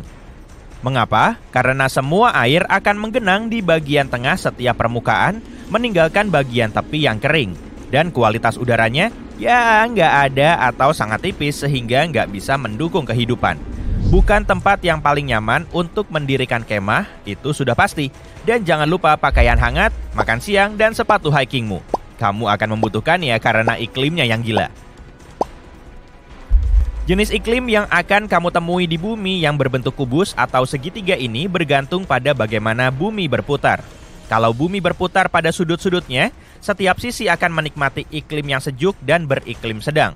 Namun, kalau bumi berputar pada satu sumbu melalui dua permukaan, maka iklimnya akan sangat panas. Bayangkan versi roller coaster dari iklim kita saat ini. Beberapa permukaan akan menjadi negeri ajaib di kutub, dingin dan beku. Permukaan atas dan bawah untuk kubus, dan permukaan bawah untuk segitiga. Sementara itu, sisi-sisi lainnya akan sangat berbeda. Di dalam kubus suhunya akan sangat panas dengan iklim khatulistiwa yang akan membuatmu berkeringat. Alih-alih sinar matahari yang melengkung lembut di sepanjang sisi, sinar matahari akan langsung menyinari permukaan-permukaan ini. Ngomong-ngomong soal kepanasan, dan di planet segitiga, sinar matahari akan menyinari permukaan-permukaan tersebut secara miring. Sinar matahari yang menyudut ini akan menciptakan variasi temperatur yang menarik di seluruh planet. Bayangkan ini, saat kamu bergerak dari dasar segitiga ke arah ujung, suhu akan berangsur-angsur menurun. Bagian dasar, di mana sinar matahari mengenai paling banyak secara langsung, akan menjadi wilayah terpanas, seperti iklim khatulistiwa yang kita kenal di bumi yang berbentuk bola. Tetapi apabila kamu menjelajah ke arah ujung, sudut sinar matahari akan berkurang secara langsung dan menyebabkan suhu yang lebih dingin. Tapi dasarnya masih sangat dingin dan gelap karena sinar matahari nggak langsung mencapainya. Jadi, segitiga ini benar-benar gila dalam hal perubahan suhu dan zona iklim. Ngomong-ngomong, kamu tahu selimut udara yang nyaman yang kita sebut atmosfer? Nah, di bumi yang bersudut, semuanya akan sedikit bergejolak. Gravitasi akan menarik lebih kuat dari pusat setiap permukaan. Hasilnya, atmosfer akan mengalami perubahan yang luar biasa. Bayangkan ini, di pusat setiap permukaan, di mana gravitasi paling kuat, atmosfer akan berkumpul dan menebal. Ini akan terlihat seperti kota yang ramai, penuh dengan molekul udara. Namun saat kamu menjelajah ke arah tepian, segalanya akan mulai menipis. Atmosfer akan menjadi langka dan sangat tipis. Jadi bernapas di sepanjang tepiannya akan menjadi sebuah tantangan, dan tepian akan menjadi lingkungan yang sulit bagi kehidupan untuk berkembang. Selain itu, atmosfer yang lebih tipis berarti lebih sedikit perlindungan dari radiasi matahari dan angin matahari. Jadi sudut dan tepi akan sangat berbahaya bagi manusia. Tentu saja, ini semua hanyalah sebuah eksplorasi yang menyenangkan tentang apa yang mungkin terjadi. Bumi kita menyukai bentuknya yang bulat, dan itu adalah hal yang bagus. Tapi nggak ada salahnya membayangkan kemungkinan-kemungkinan yang liar dan menakjubkan. Jadi, biarkan imajinasimu melambung tinggi dan teruslah mengagumi keajaiban planet kita yang menakjubkan ini, bagaimanapun bentuknya. Gimana? Udahan rebahannya? Aku punya tugas berat untuk kamu nih. Tenang aja, seru kok. Kamu bakal pergi ke beberapa planet di tata surya dan mencoba lari di sana. Yuk cari tahu di mana kamu bisa lari paling cepat dan di mana kamu nggak bisa jalan. Pria tercepat di bumi, Usain Bolt, bisa lari dengan kecepatan rata-rata 38 km per jam. Tapi kecepatan tertingginya 43 km per jam. Sayangnya, nggak semua orang kayak Usain Bolt. Rata-rata orang lari pada kecepatan 10-13 km per jam. Tapi mungkin di planet lain, kamu bisa mengalahkan rekor sprinter asal Jamaika ini. Kita bahas dulu apa yang bakal memengaruhi kecepatan lari kamu di planet lain ya. Gravitasi. Kekuatan gravitasi di planet yang kamu kunjungi bakal berpengaruh pada berat badanmu. Dan seringkali, semakin berat bobotmu, semakin lambat larimu. Di semua planet lain yang ada di tata surya, kecuali bumi, kamu harus memakai baju astronaut yang besar. Tanpa itu, kamu nggak bisa bertahan. Jangan lupa juga kondisi cuaca ekstrem di kebanyakan planet, bisa dingin banget, atau panas banget, bisa juga sangat berangin. Kita mulai perjalanannya ya, pakai sabuk pengamanmu. Planet pertama kita adalah Merkurius. Saat kamu mengintip lewat jendela pesawat antariksa, kamu melihat planet ini mirip banget sama bulan.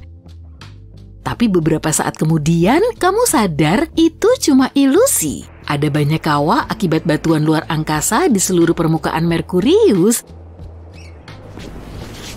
Ini bisa bikin tugas kamu lebih susah di planet ini. Hal ini dan baju astronaut jelas, tapi kamu nggak akan bisa bertahan di Merkurius tanpa perlindungan itu. Suhu di planet ini ekstrem, 420 derajat Celcius pada siang hari dan minus 179 pada malam hari. Tapi ada satu hal yang bisa menguntungkanmu di planet yang gak ramah ini. Misalnya berat badanmu di bumi 70 kg, di Merkurius bakal menjadi 26 kg.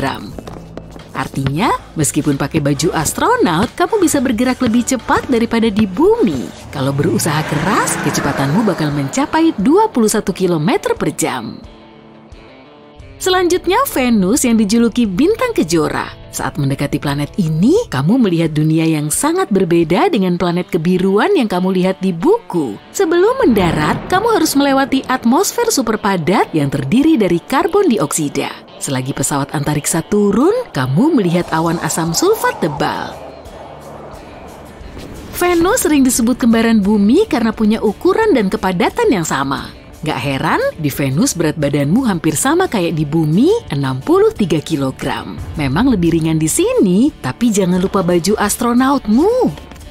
Karena kondisi Venus hampir sama kayak di bumi, kamu bisa lari sedikit lebih cepat daripada di bumi, sekitar 14 km per jam. Kesan pertamamu tentang Mars adalah dingin banget. Suhu rata-rata di sini sekitar minus 62 derajat Celcius. Dari kejauhan saja, planet ini kelihatan kemerahan.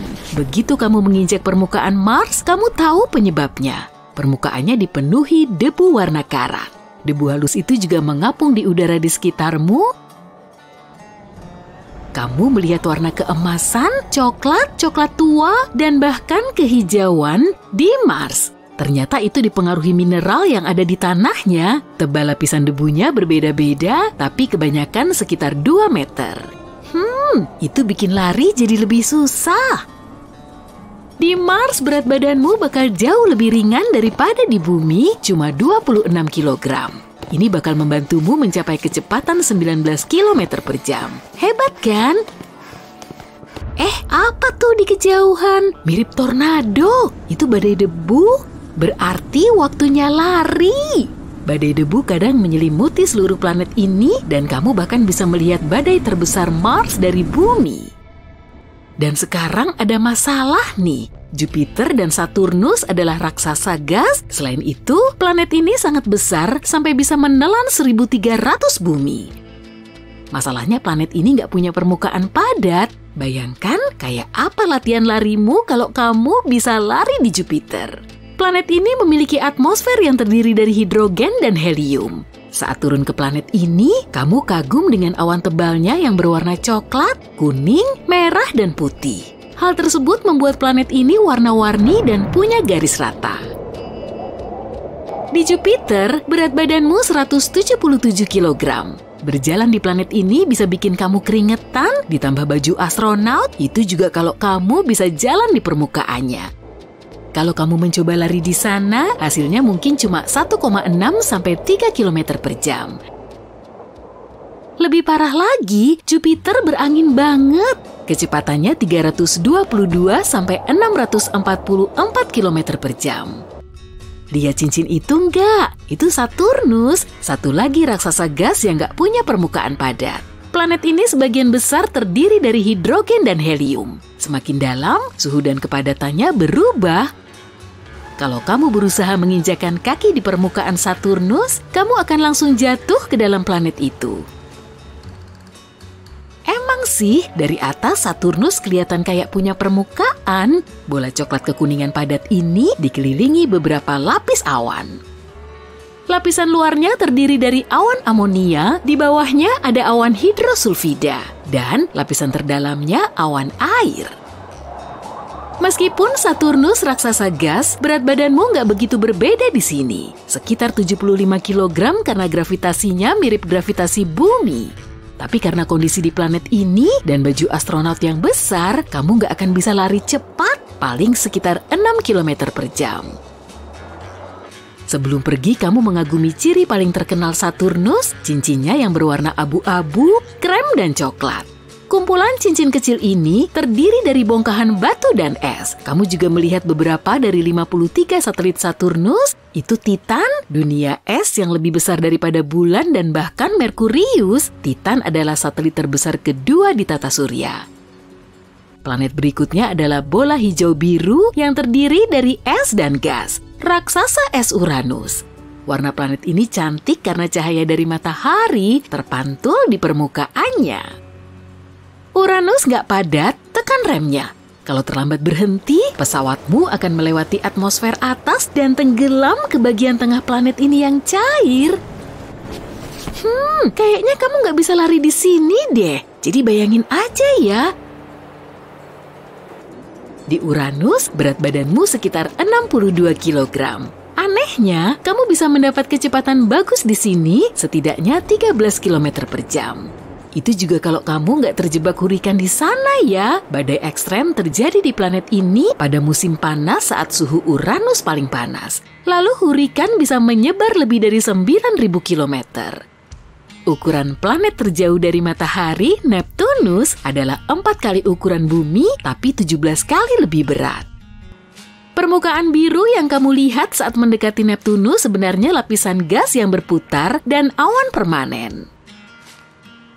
Mantel planet ini terdiri dari es air, amonia, dan metana. Kira-kira beginilah permukaan Neptunus.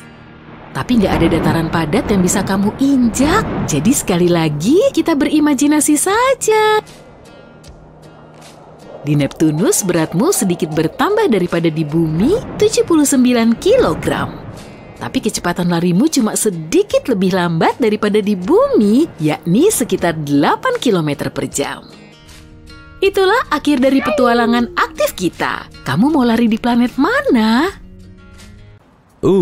Waktu bangun, kamu ngelihat tumpukan kotak pizza. Kamu rentangkan tangan kanan dan coba menggeser kotak-kotak itu ngelewatin mie yang tumpah semalam. Kakimu kena noda kue coklat dari minggu lalu, dan nodanya juga nempel di kasur. Tisu, baju, buku, bungkus makanan yang masih ada isinya, dan masih banyak lagi barang random berantakan di kasur ukuran queen kamu. Kamu malas banget buat turun dari kasur, tapi kamu harus kerja. Kamu dorong semua sampah itu dan menggeser semuanya ke lantai yang udah berantakan. Ada botol plastik, sampah fast food, baju, piring kotor, dan bulu hewan di lantai.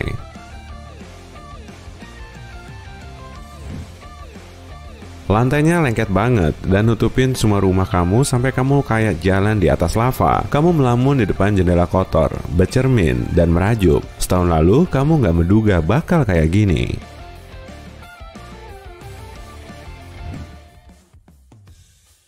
Setahun lalu, langit cerah dan kamu baru beli rumah baru. Rumah itu ada di pinggiran kota. Lingkungannya ramah, dikelilingi oleh pagar kayu dan bunga yang lagi mekar. Tetanggamu datang buat nyapa waktu kamu baru parkir di depan rumah. Mereka bawa makanan dan kue enak buat nyambut kamu di lingkungan itu. Kamu nerima makanan itu dengan senang hati, lalu masuk ke rumah baru kamu. Seminggu itu, kamu sibuk ngebongkar barang dan ngatur perabot. Kamu juga baru dapat kerja yang ngebantu kamu beli rumah itu. Sebulan kemudian, kamu bangun setiap hari jam 6 pagi dan pulang jam 10 malam. Gaji kerjaan baru ini lumayan sih, tapi kamu jadi nggak punya waktu buat ngeberesin rumah. Beberapa bulan kemudian, kamu mulai pesan makanan setiap malam dan ngebawa sisanya ke kantor. Sejak pindahan, kamu belum ganti spray. Kamu juga belum ngepel lantai sejak pertama kali masuk rumah ini. Rumah ini semakin bau, soalnya kamu nggak ngeluarin sampah atau ngebuka jendela buat ngebiarin udara masuk.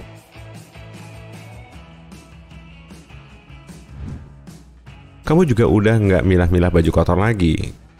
Karena nggak ada baju bersih, kamu pakai baju yang sama buat kerja meskipun baju itu penuh noda makanan. Nggak bakal ada yang mau masuk ke kamar mandimu. Air netes dan meluap ke lantai, bikin kamar mandinya jadi lembab. Karena nggak ada cahaya matahari, ada banyak jamur yang jadi sarang buat bakteri dan parasit.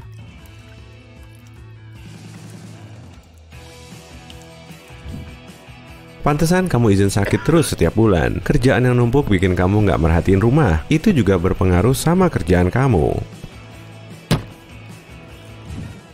Kamu dapat beberapa peringatan dan diminta ngerawat diri. Seenggaknya beli atau nyuci baju yang kamu punya. Tapi makin banyak baju yang kamu beli, makin numpuk juga cucian kotor di rumah. Nggak ada lagi tempat buat tidur. Kasur kamu udah penuh sama tumpukan sampah, dan sofa kamu penuh sama kardus yang belum kamu buka sejak pindahan. Kamu mesen kantong tidur, dan akhirnya tidur di dapur yang kotor. Kecoa menguasai lantai dapur, meja, dan ruang-ruang kecil. Tikus kenyang makan perabot kayu dan bikin terowongan biar mereka leluasa bolak-balik ke rumahmu.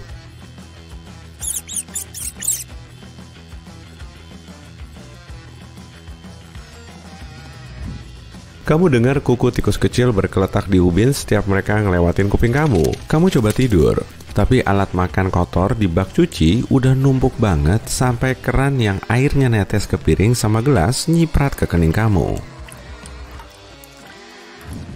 Kamu ambil kantong tidur itu dan pindah ke ruang bawah tanah. Baunya udah gak ketolong, lumut tumbuh di setiap sudut. Bahkan ada genangan air yang jadi sarang nyamuk, bakteri, dan hama lainnya.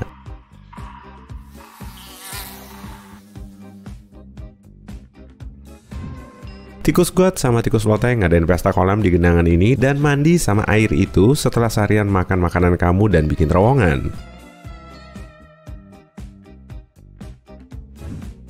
Ada banyak banget tikus di setiap sudut, tapi kamu udah gak peduli. Kamu ngeliat sarang tikus kecil di sudut gelap. Pondasi kayu rumah kamu udah lapuk dan dimakan rayap juga lumut yang numpuk.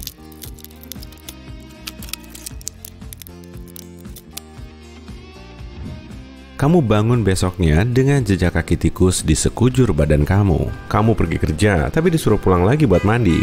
Gimana bisa mandi? Pipanya juga mampet, dan cuma beberapa tetes air kotor yang jatuh ke badan kamu. Kamu pergi ke halaman belakang. Di sana ada petak penuh tanah. Seharusnya kamu bikin kolam renang di sana, tapi nggak sempat ngurusin lagi.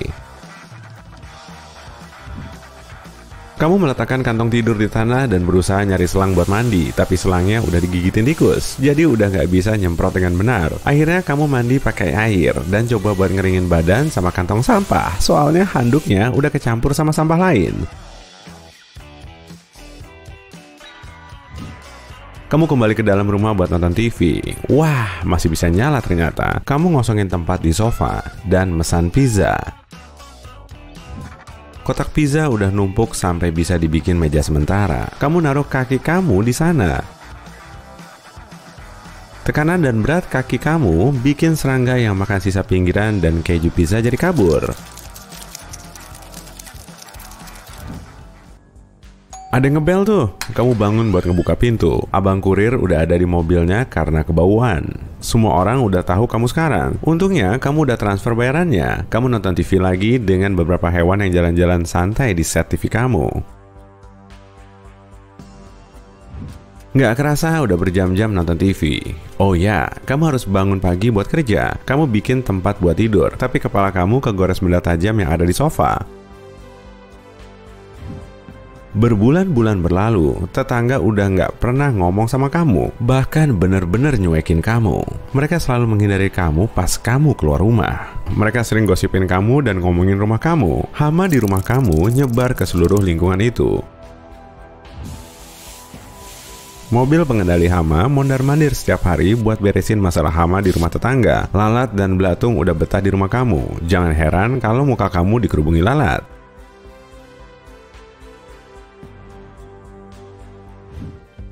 Orang yang lewat ke lingkungan itu udah tahu rumah kamu sumber penyakit. Berbulan-bulan kemudian, rumah kamu udah nggak dikenal. Kamu udah nggak bisa ngeliat lantainya. Dindingnya juga udah penuh goresan. Tikus mengambil alih dan makan semuanya.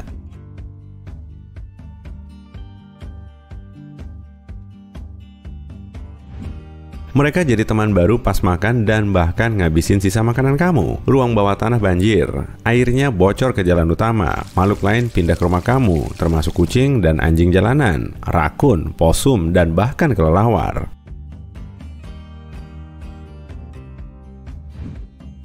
Kaca dari bohlam yang pecah berserakan di lantai, kasur kamu bolong-bolong. Waktu bangun, kamu ngeliat tumpukan kotak pizza, lalu kamu bercermin. Udah setahun kamu pindah dan kamu nggak ngebayangin ini. Di luar jendela, kamu ngeliat tetangga ngejual rumah mereka. Beberapa udah pindah, termasuk tetangga yang nyambut kamu waktu kamu pertama datang.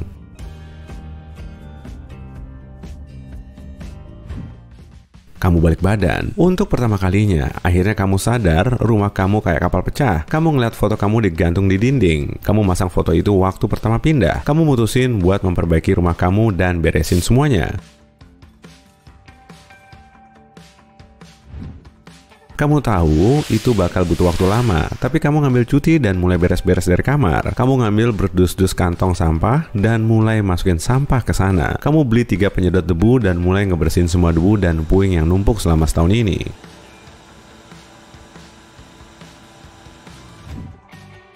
Setelah beberapa jam, ada 2 kantong sampah di luar rumah yang siap diangkut. Nodanya harus digosok dan perabot yang rusak harus dibuang. Setelah 2 bulan kerja keras, kamu berhasil ngebuang semua sampah yang bisa kamu temuin.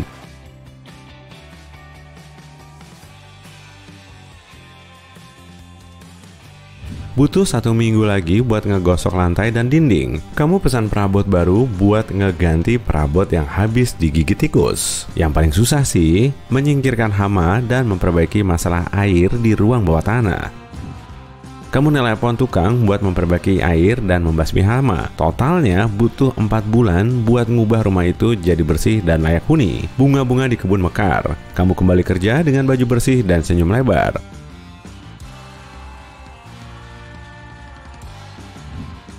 Kamu juga bisa ketemu tetangga baru yang udah tahu semua cerita kamu. Iya, kamu harus memperbaiki image kamu sekarang. Diam lama di air bersuhu 21 derajat pastinya berpengaruh buruk buat kesehatan. Apalagi air yang suhunya 10 derajat Celcius. Air dengan suhu itu terasa lebih dingin dari udara yang suhunya sama. Penumpang Titanic berada di perairan dengan suhu minus 2 derajat Celcius. Kamu bisa bayangin, pasti dingin banget kan? Gunung es yang ditabrak Titanic aja masih lebih hangat. Airnya nggak membeku karena kandungan garam yang tinggi. Tapi, apa jadinya ya kalau suhu di perairan itu lebih hangat? Apa yang terjadi kalau Titanic tenggelam di air hangat, misalnya 50 derajat Celcius? Secara teori, ini mungkin aja kalau perairan Atlantik Utara bertemu arus bawah hangat dari bagian selatan samudra pada hari nahas itu. Tapi, panas ini nggak akan cukup. Area samudra itu terlalu luas dan suhunya terlalu rendah di malam hari. Arus bawah yang hangat nggak ada bedanya buat orang yang jatuh ke laut. Tapi kalau Titanic tenggelam di tempat lain saat itu, mungkin semua orang bisa selamat berkat fenomena alam yang luar biasa ini. Ayo naik semuanya, kita akan berlayar ke dunia paralel. Malam itu, tanggal 14 dan 15 April, bulan tertutup awan. Titanic menabrak gunung es. Air sedingin es membanjiri dek bawahnya. Kapten mengirimkan tanda bahaya. Kapal penyelamat terdekat, Karpathia, berada 95 km dari Titanic yang tenggelam. Kalau ngebut, Karpathia bakal sampai 4 jam lagi. Itu cukup lama, bahkan di perairan tropis yang hangat, soalnya tubuh akan kehilangan panasnya. Titanic mulai tenggelam, para awak menurunkan sekoci, beberapa penumpang lompat ke laut. Gak lama kapal itu karam. Sekoci udah habis, jadi kamu lompat dengan penumpang lain. Rasanya kamu kayak masuk ke gunung es besar. Airnya dingin banget sampai bikin kamu susah gerak. Kamu bahkan gak bisa teriak karena gak ada udara di paru-parumu. Tapi saat itu ada kehangatan nyaman dari kedalaman. Panasnya naik ke atas lutut dan pinggang, lalu sampai ke leher. Akhirnya ototmu pulih dan kamu bisa menarik napas dalam. Kamu sadar, penumpang lain juga merasa hangat. Airnya jadi agak panas. Kamu senang, tapi nggak lama kemudian kesenangan itu berubah jadi kengerian. Lautnya mulai berbuih, bukan karena suhu yang tinggi, tapi karena ada yang naik dari dasar laut. Kamu mendengar suara berat dari kedalaman. Bukan, itu bukan Titanic yang udah tenggelam, tapi lebih besar. Kamu ngelihat gunung es besar di dekat sana. Gunungnya meleleh dan ada potongan yang terlepas. Jutaan gelembung muncul di permukaan. Lalu kamu merasa ada yang mukul kaki kamu. Ribuan batu ringan yang aneh naik dari bawah bersama lempengan besar. Orang-orang manfaatin itu buat jadi sekoci. Kamu pun naik ke salah satu batu itu dan ngeliat kapal besar itu. Kapal itu nggak tenggelam karena semua air bergelembung dan mendorong kapal ke atas. Kamu ambil salah satu batu kecil dan akhirnya kamu ngerti. Itu batu apung. Gunung berapi bawah laut tepat di bawah kapal itu mau meletus. Ribuan ton batu vulkanis mengapung ke permukaan. Waktu gunung itu erupsi, magmanya mengguncang seluruh dunia, memanaskan air dan menghancurkan dasar laut.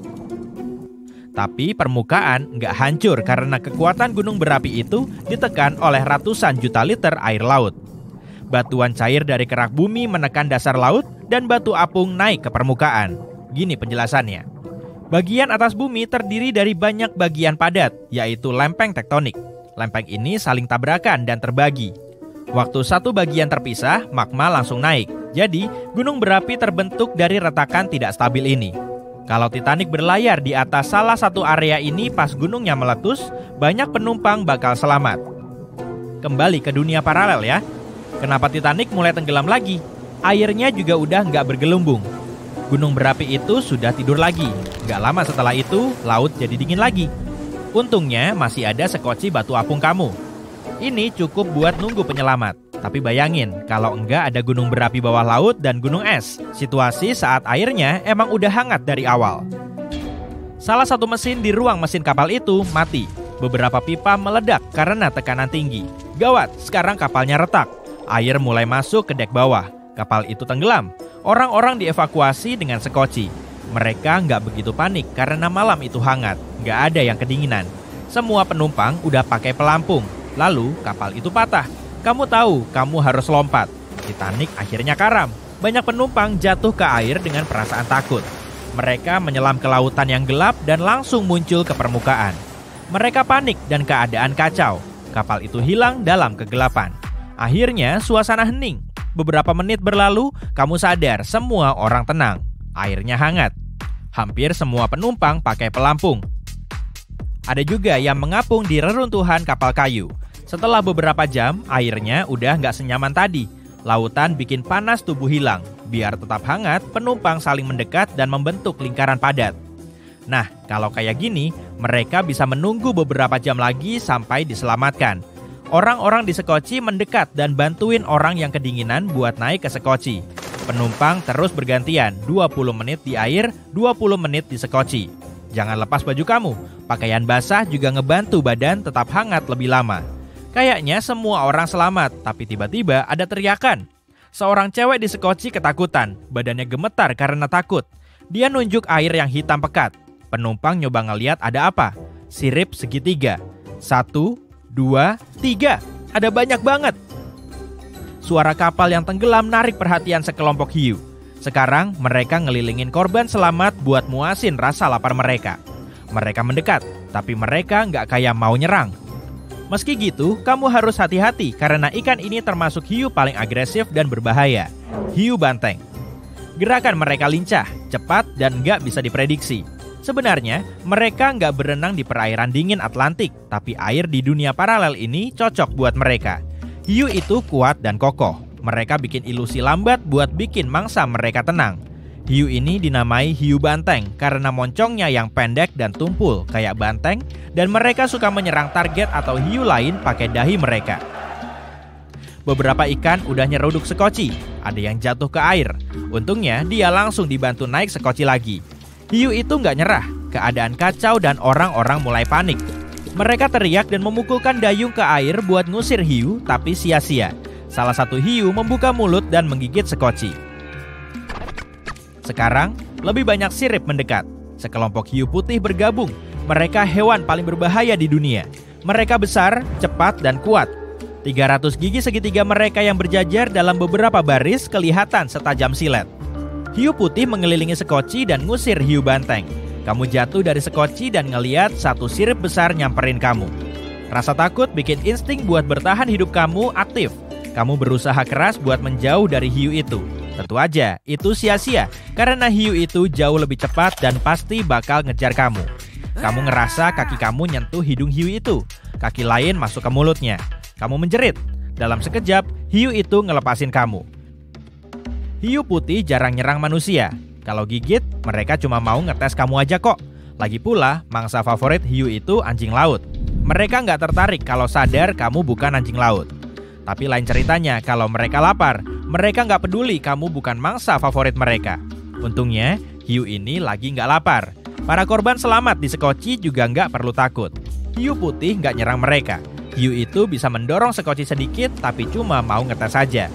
Hiu putih itu menjauh dari kamu, tapi hiu banteng balik lagi, dan kelihatannya dia lapar. Hiu itu berenang ke arah kamu, ngebuka mulutnya, dan bunyi kapal yang nyaring menembus air. Ini RMS Karpathia yang datang buat nolong penumpang. Hiu kabur ketakutan, semua penumpang selamat. Balik lagi ke dunia kita, ada satu kapal yang jaraknya lebih dekat dan bisa menyelamatkan penumpang lebih cepat, tapi lain kali aja ya ceritanya. Panggung sudah siap. Kamu di tengah-tengah lampu sorot dan semua orang menatapmu. Piano bersinar terang terkena cahaya. Kamu menaruh jarimu di tuts piano dan mulai bermain. Karena kamu punya 20 jari di masing-masing tangan, kamu bisa menekan beberapa nada dan membuat suaranya lebih kaya. Dengan adanya 40 jari di piano, kunci piano punya tambahan oktav dan nada. Kamu selesai. Semua orang bertepuk tangan sambil berdiri. Suaranya nyaring banget karena telapak tangan mereka besar, muat buat 20 jari di masing-masing tangan. Kamu lagi naik perahu di tengah danau, siap buat berenang. Temanmu mendorong kamu dan balapan untuk pergi ke tepi danau. Karena ada 40 jari tangan dan kaki, berenang dan mengayuh jadi gampang. Jari-jarimu jadi kayak kemudi alami. Kamu menang dan sampai di tepi. Setelah itu kamu berenang kembali ke perahu, mengayuh dengan kaki dan tangan. Enak nih hiking setelah berenang. Wah, ada tebing bagus tuh. Kamu menyiapkan peralatan dan mencengkeram batu dengan telapak tanganmu yang besar. Cengkeramanmu erat dan kamu bergantung pada banyak batu yang enggak cocok buat orang berjari 10. Kamu berhasil mendaki ke puncak dan melihat pemandangan desa yang indah. Pakaian udah rapi nih. Senyummu mengembang. Yap, kamu udah siap buat wawancara kerja. Kamu masuk ke gedung dengan pede dan nunggu di antara orang ke ruangan CEO. Semua orang sadar dengan kepedean dan kerapian kamu. Sekarang giliran wawancara kamu. Kamu tersenyum manis dan merapikan pakaianmu. Kamu masuk ke ruangan, lalu berjabat tangan. Dengan 20 jari, kamu melepaskan cengkeraman erat yang bikin CEO terkesan dan pengen lebih kenal kamu. Kamu meninggalkan gedung dengan puas. Nggak lama kemudian, kamu dipanggil lagi buat wawancara. Oke, ini sih gampang. 20 tas belanja di bagasi mobil dan nggak boleh bolak-balik. Perjalanannya jauh, berkelok dan naik turun. Kamu menyiapkan jarimu. Suara kertak terdengar dari buku jarimu. Kamu merencanakan pembagian berat biar beban di kedua tangan rata. Dengan 20 jari, kamu ngambil 10 tas di masing-masing tangan. Emang berat, tapi anggap aja itu latihan kaki dan bahu. Kamu mengeluarkan belanjaan dari bagasi dan dengan cepat melintasi halaman sampai ke rumah. Berhasil. Dengan sekali jalan, kamu berhasil ngambil semua tas. Duh, ada yang ketinggalan. Nggak masalah. Kamu masukin tas itu ke tas lain sebelum pergi. Tapi kamu tetap harus kembali ke mobil buat nutup bagasi. Setelah seharian kerja, kamu harus ketemu teman kamu yang udah lama nggak berjumpa. Lagi pula, kamu udah kerja keras hari ini. Di jalan, kamu melihat salon kuku. Kamu masuk bentar buat manikur. Tapi karena ada 20 jari, itu sama aja kayak manikur buat 2 orang. Waktunya udah mepet, tapi baru selesai 1 tangan.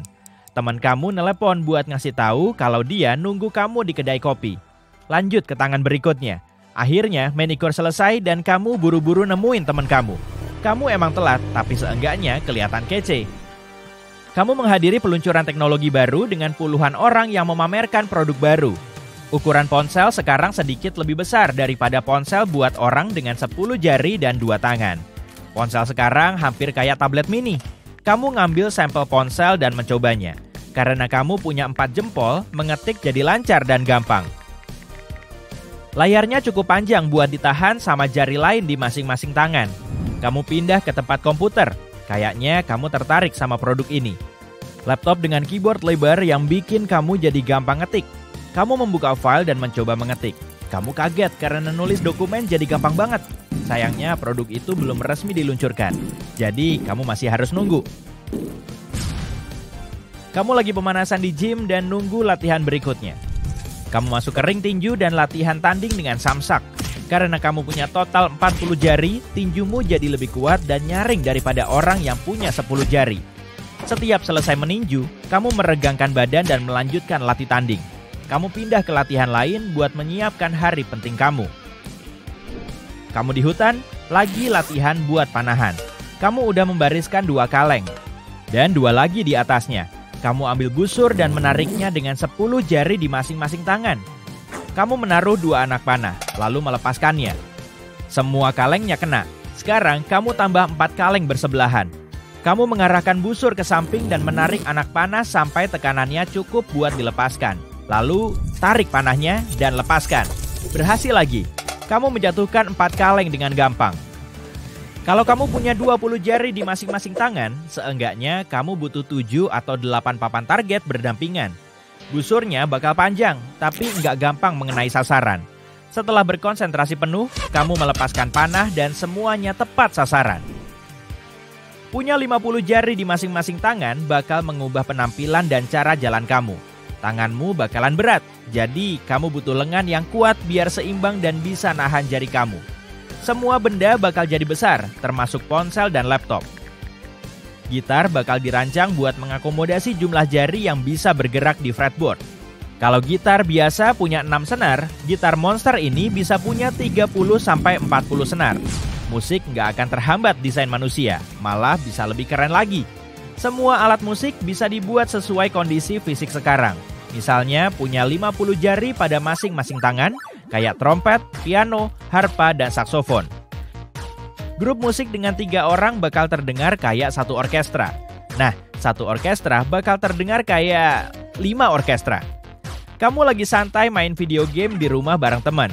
Kontrolernya seukuran meja tamu. Tangan yang bisa memuat 50 jari itu gede banget. Jadi, kontrolernya ditahan sama penyangga kecil yang ditancapkan ke lantai. Ada banyak tombol dan pad control. Melihatnya aja udah bikin pusing. Kamu main game bola sambil mengendalikan masing-masing pemain. Dengan kekuatan buat menggerakkan dan mengatur 100 jari, ukuran otak jadi lebih besar dari rata-rata dan kamu jadi ahli dalam multitasking. Akhirnya, kamu menang. Setelah tanding ulang, temanmu menang. Di permainan ketiga, kalian seri. Kalian tos dengan 50 jari. Gelombang suara yang dihasilkan tos itu merambat sampai ke tetangga di seberang jalan. Banyak jari pada masing-masing tangan berarti benda berwujud dan benda ergonomis harus lebih besar dari rata-rata. Pergi ke toko perhiasan jadi merepotkan karena kamu harus nyari cincin yang pas di 100 jari kamu. Sarung tangan jadi industri mahal karena biaya produksinya selangit. Menggambar juga jadi tantangan karena nggak gampang megang pensil biasa dengan jari kamu. Pulpen dan alat tulis 10 kali lebih besar dari sekarang. Tentunya harganya jadi lebih mahal daripada pulpen berukuran biasa. Gelas jadi lebih panjang atau lebar biar kamu bisa memegangnya. Tangan jadi jauh lebih besar dan mirip bunga matahari dengan jari yang mengelilingi telapak tangan. Kalau kepanasan, gak usah repot-repot nyari kipas, pakai aja tanganmu. Ngambil pasir jadi lebih gampang kalau kamu lagi bikin istana pasir di pantai. Dengan ukuran tangan sebesar itu, kamu bisa bikin bola-bola pasir dan dengan cepat membangun istana besar. Dan kalau kamu lagi main bola salju, siap-siap buat bikin bola salju yang lebih mirip meriam. Oh, sakit! Wah, apa yang terjadi? Semuanya seperti cepat sekali. Kamu akan melalui sejenis lubang cacing dan gak bisa berhenti. Kamu bergerak makin cepat dan melihat cahaya di ujung. Tiba-tiba semuanya gelap. Kamu terbangun beberapa detik kemudian di dunia piksel. Kamu di hutan yang dikelilingi pepohonan dan bebatuan raksasa. Kamu berdiri dan melihat sekeliling. Ada angin, tapi nggak terasa di kulitmu. Kamu melihat tanganmu dan ternyata kamu memakai sarung tangan. Ada tombol di tangan kirimu yang menampilkan avatarmu. Lalu kamu mengkliknya dan bisa melihat dirimu terlindungi pakaian lengkap dan statistik. Sepertinya kamu memakai pakaian pengembara gurun dengan syal menutupi wajah. Ada opsi yang menunjukkan pilihan skin, kamu memeriksanya dan melihat banyak pakaian aneh untuk segala kebutuhan dan skenario.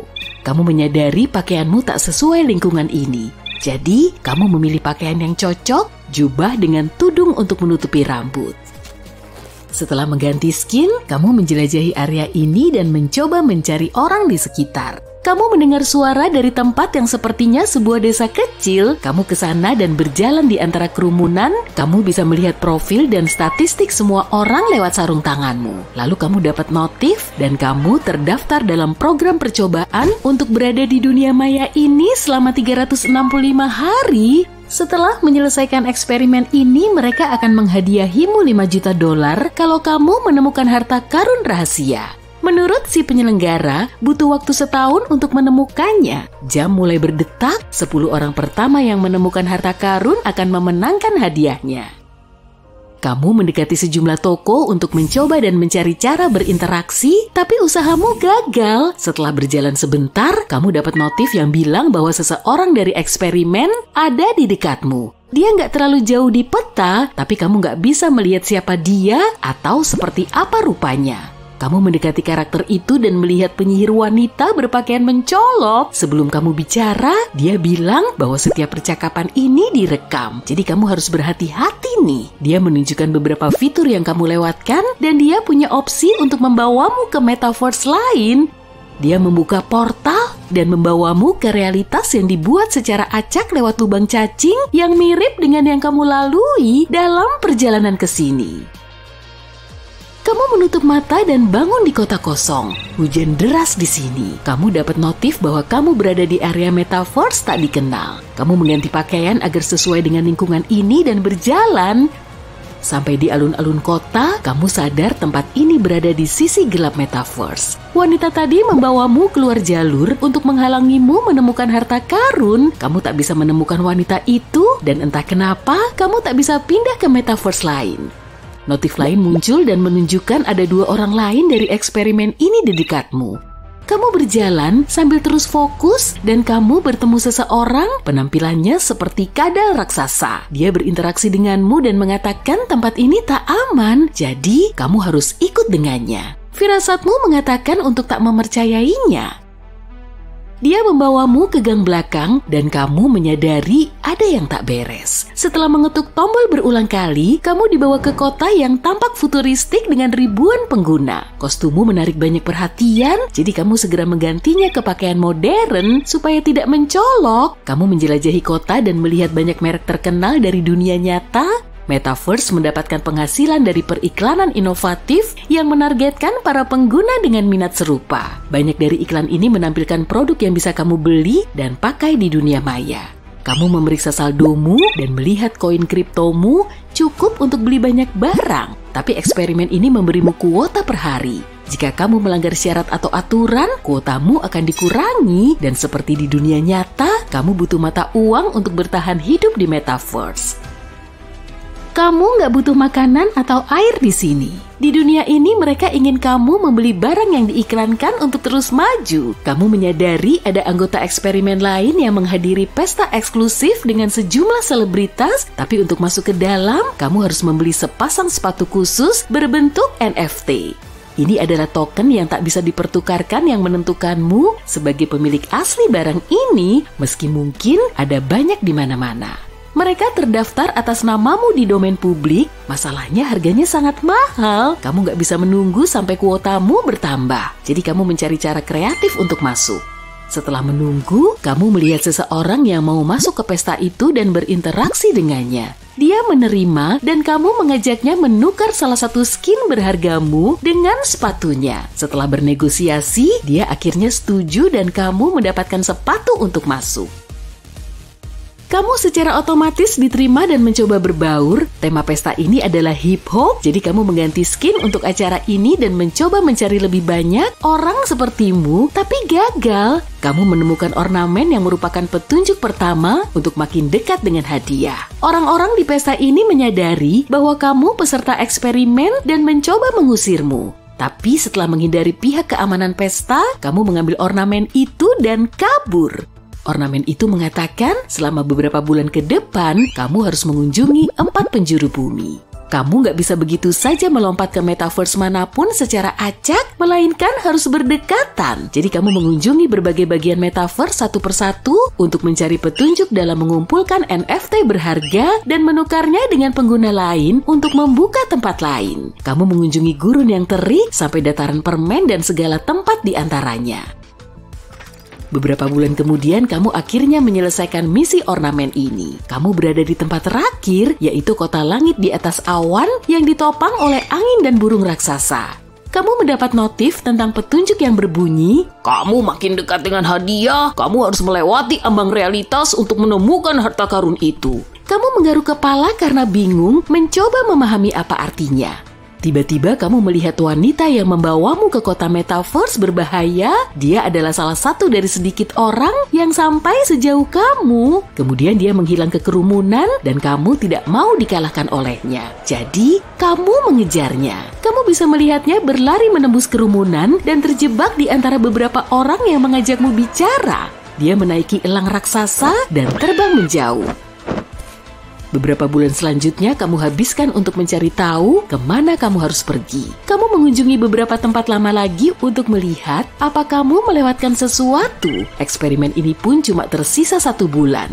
Kemudian kamu tersadar kamu telah melakukan kesalahan selama ini. Kamu berpindah ke lokasi acak dan masuk ke lubang cacing. Sekarang kamu berada di ambang realitas dan saat kamu melayang di angkasa, kamu menghentikan teleportasi di tengah jalan dan membeku di sana. Kamu membuka statistikmu dan melihat kamu tak bisa mengakses apapun kecuali satu tombol tersembunyi. Kamu membatalkan banyak perjalanan di tengah jalan, tapi opsi ini tak ada sebelumnya.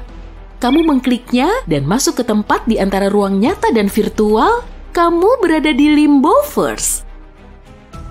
Semuanya di sini tampak begitu nyata. Kamu bahkan bisa mencium dan merasakan benda dan suhu. Tapi lanskapnya terbalik dan kamu mencoba melompati ubin marmer yang mengambang untuk menjangkau berliannya. Ada api di bawahmu dan kamu mencoba mengingat bahwa ini tak nyata dan takkan terjadi apa-apa. Kamu melompat hingga akhirnya mencapai akhir, ruang virtual mulai error saat kamu mendekati berlian itu. Kamu mengambilnya dan menambahkan ke tasmu dan membaca pesan, "Harta karun ada padamu." Menu rahasia terbuka dan mengungkapkan $5 juta di rekening bankmu dan opsi keluar. Kamu menekannya, lubang cacing lain membawamu kembali ke realitas. Kamu melepas kacamata VR-mu dan melihat rekening bankmu dipenuhi hadiah uang. Kamu melihat sekeliling dan menyadari para sukarelawan lain masih dalam game. Setelah mengecek waktu, kamu tersadar kamu ada di metaverse cuma selama 12 jam meski rasanya sudah setahun di sana. Makanan di meja-meja di ruang makan kapal pesiar masih kelihatan baru. Semua orang seperti baru saja dijemput dan pergi. Kamu panik dan lari keluar ke geladak utama. Ada banyak selop dan sendal tergeletak, tapi tak ada orang di sekitar. Kamu membungkuk di atas pagar dan melihat kalau kapal pesiarnya masih bergerak. Tak satu pun anggota staf yang kelihatan. Dugaan pertamamu, mungkin mereka semua berkumpul entah di mana dengan alasan tertentu. Jadi kamu berjalan ke ruang kapten. Kamu melewati koridor panjang dan mirip labirin sebelum sampai di ruang kontrol. Pintu terbuka lebar dan seseorang telah mengatur kapal pada mode cruise control. Beberapa skenario bermain di benakmu. Skenario nomor 1 adalah ketika kamu tidur, semua orang bangun dan memutuskan untuk ngerjain kamu. Jadi mereka pasti sembunyi di suatu tempat di kapal. Saat kamu panik karena tak seorang pun di sekitar, mereka akan muncul entah dari mana dan mengejutkanmu dengan pesta dan kue keren. Skenario kedua yang muncul adalah ketika semua orang menikmati pelayaran, tanpa disengaja kapal memasuki dimensi keempat bersama semua orang, termasuk hewan-hewan di atas kapal. Tapi kenapa kamu mereka tinggalin? Skenario ketiga yang mungkin adalah semua orang menemukan kapal pesiar yang lebih bagus di dekat situ dan memutuskan untuk ninggalin kapal demi kapal yang lebih bagus. Mereka cuma lupa ngasih tahu kamu. Tapi kenapa barang-barangnya mereka tinggalin dan makanannya baru dimakan setengah? Kamu mencoba memahami cara kerja kontrol itu, tapi bagimu itu cuma sekumpulan alat acak dan lampu yang berkedip. Gak ada manual pop-up yang bisa dipelajari, tapi ada wifi yang sangat kencang. Kamu menyalakan laptop dan cepat-cepat mencari apa arti benda-benda ini. Dengan cepat kamu mengerti kapal ini dalam mode aman dan punya sensor otomatis untuk mendeteksi saat perairan jadi terlalu ganas. Kamu membuka media sosial dan mencoba mengontak beberapa orang, tapi ponselmu nggak ada koneksi. Yang berfungsi cuma laptop yang terhubung lewat kabel. Ada radio untuk mengontak daratan, kamu pun coba menghubungi, tapi nggak ada jawaban. Tiba-tiba notifikasimu nyala. Kamu melihat foto teman-temanmu yang lagi liburan di rumah, tapi mereka nggak ada di sana. Cuma latar belakang tanpa seorang pun di sana. Semua orang telah menghilang kecuali kamu. Kamu mencoba lagi mengontak seluruh dunia untuk terakhir kalinya, tapi tak seorang pun menjawab. Kamu cek sebagian detail pelayaran dan jadi tahu kalau butuh 11 hari bagi kapal itu untuk sampai dermaga terdekat. Setelah melihat peta, kamu melihat sebuah pulau kecil terpencil yang jauhnya cuma 4 hari perjalanan. Kapal pesiar berlayar dengan kecepatan 20 knot atau 37 km per jam. Sementara itu, kamu menemukan tempat-tempat mewah di kapal. Iklan-iklan di TV hari ini cuma menampilkan latar belakang kapal pesiar kosong tanpa manusia yang bikin kapal kelihatan cukup sunyi. Pada pelayaran 7 hari, sebuah kapal besar butuh lebih dari 4.080 kg selada dan 20.400 kg telur. Umumnya 2.000 steak dan 1.000 kentang panggang dikonsumsi per hari dalam pelayaran dengan lebih dari 1.000 orang. Ada begitu banyak makanan dan bahan makanan yang bisa kamu pakai sampai bertahun-tahun. Kamu sampai di meja resepsionis dan bicara lewat intercom dengan ngasih pengumuman resmi. Halo, halo, cuma kedengeran suara jangkrik. Oke, kalau ini semacam prank, ini gak lucu tahu. Keluar kalian sekarang, aku mau ke geladak bawah nyari camilan. Kamu menunggu jawabannya, tapi gak ada yang datang. Kamu memutuskan untuk ke geladak bawah kapal itu. Sebelum turun, kamu melihat ring seluncur es tanpa seorang pun di sana. Kamu memakai sepatu seluncur es dan melakukan sedikit putaran. Rasanya enak tanpa siapapun yang mengganggu atau ngasih tahu kamu apa yang harus kamu lakukan. Setelah itu kamu melihat ruang game dan main beberapa game arcade. Kamu memakai koin dari counter dan main sampai berjam-jam. Matahari mulai terbenam, jadi kamu memutuskan untuk minum sesuatu yang segar dan menikmati pemandangan. Kamu duduk di geladak atas yang dikhususkan bagi penumpang VIP dan mengambil ranjang berjemur terbesar untuk berbaring. Keadaan begitu sunyi hingga kamu bisa mendengar bunyi gelombang laut. Kamu tertidur di sana dan bangun esok harinya karena terangnya sinar matahari. Kamu berjalan berkeliling, mencoba mencari kegiatan, mengambil tongkat golf dan mulai mengayun, lalu bikin bola-bola golf jatuh ke laut dan terus main sampai bosan.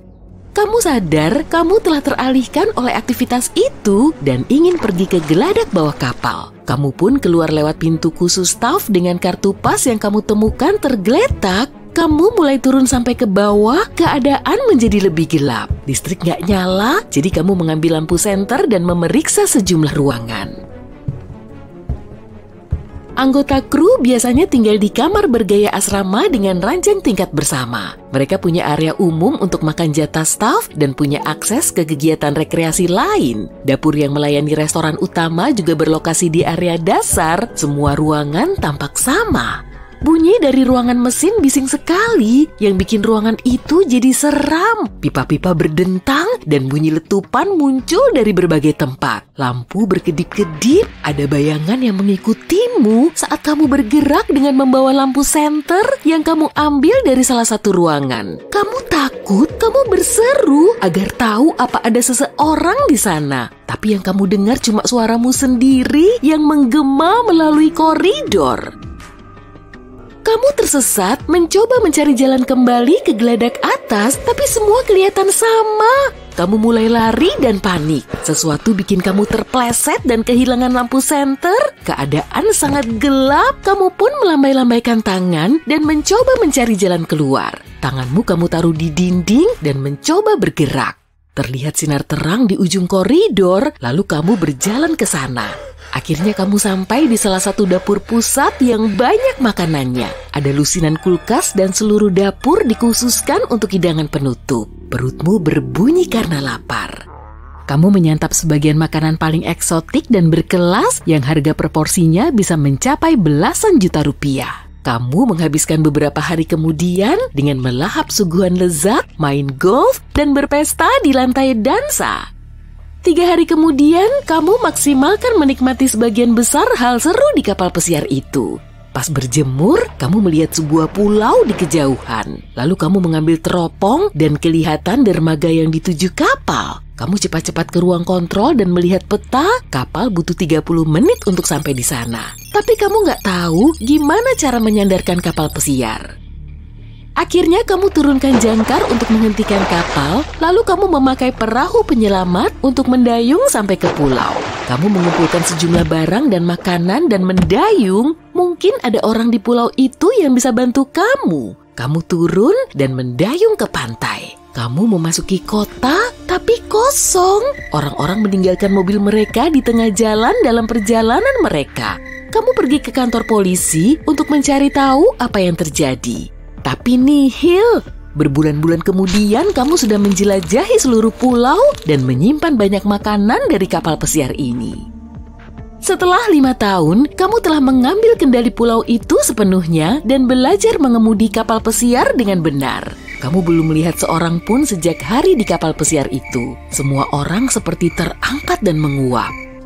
10 tahun kemudian, kamu sedang duduk di lokasi menara radio, brewokmu sudah tumbuh panjang dan ladang tanaman memenuhi pulau. Kamu belum menginjakkan kaki di kapal pesiar dalam 3 tahun, tapi tiba-tiba kamu menangkap sinyal kode Morse di radio. Seseorang di daratan sedang coba mengontak kamu. Kamu putuskan untuk kembali ke kapal dan bergerak ke sana.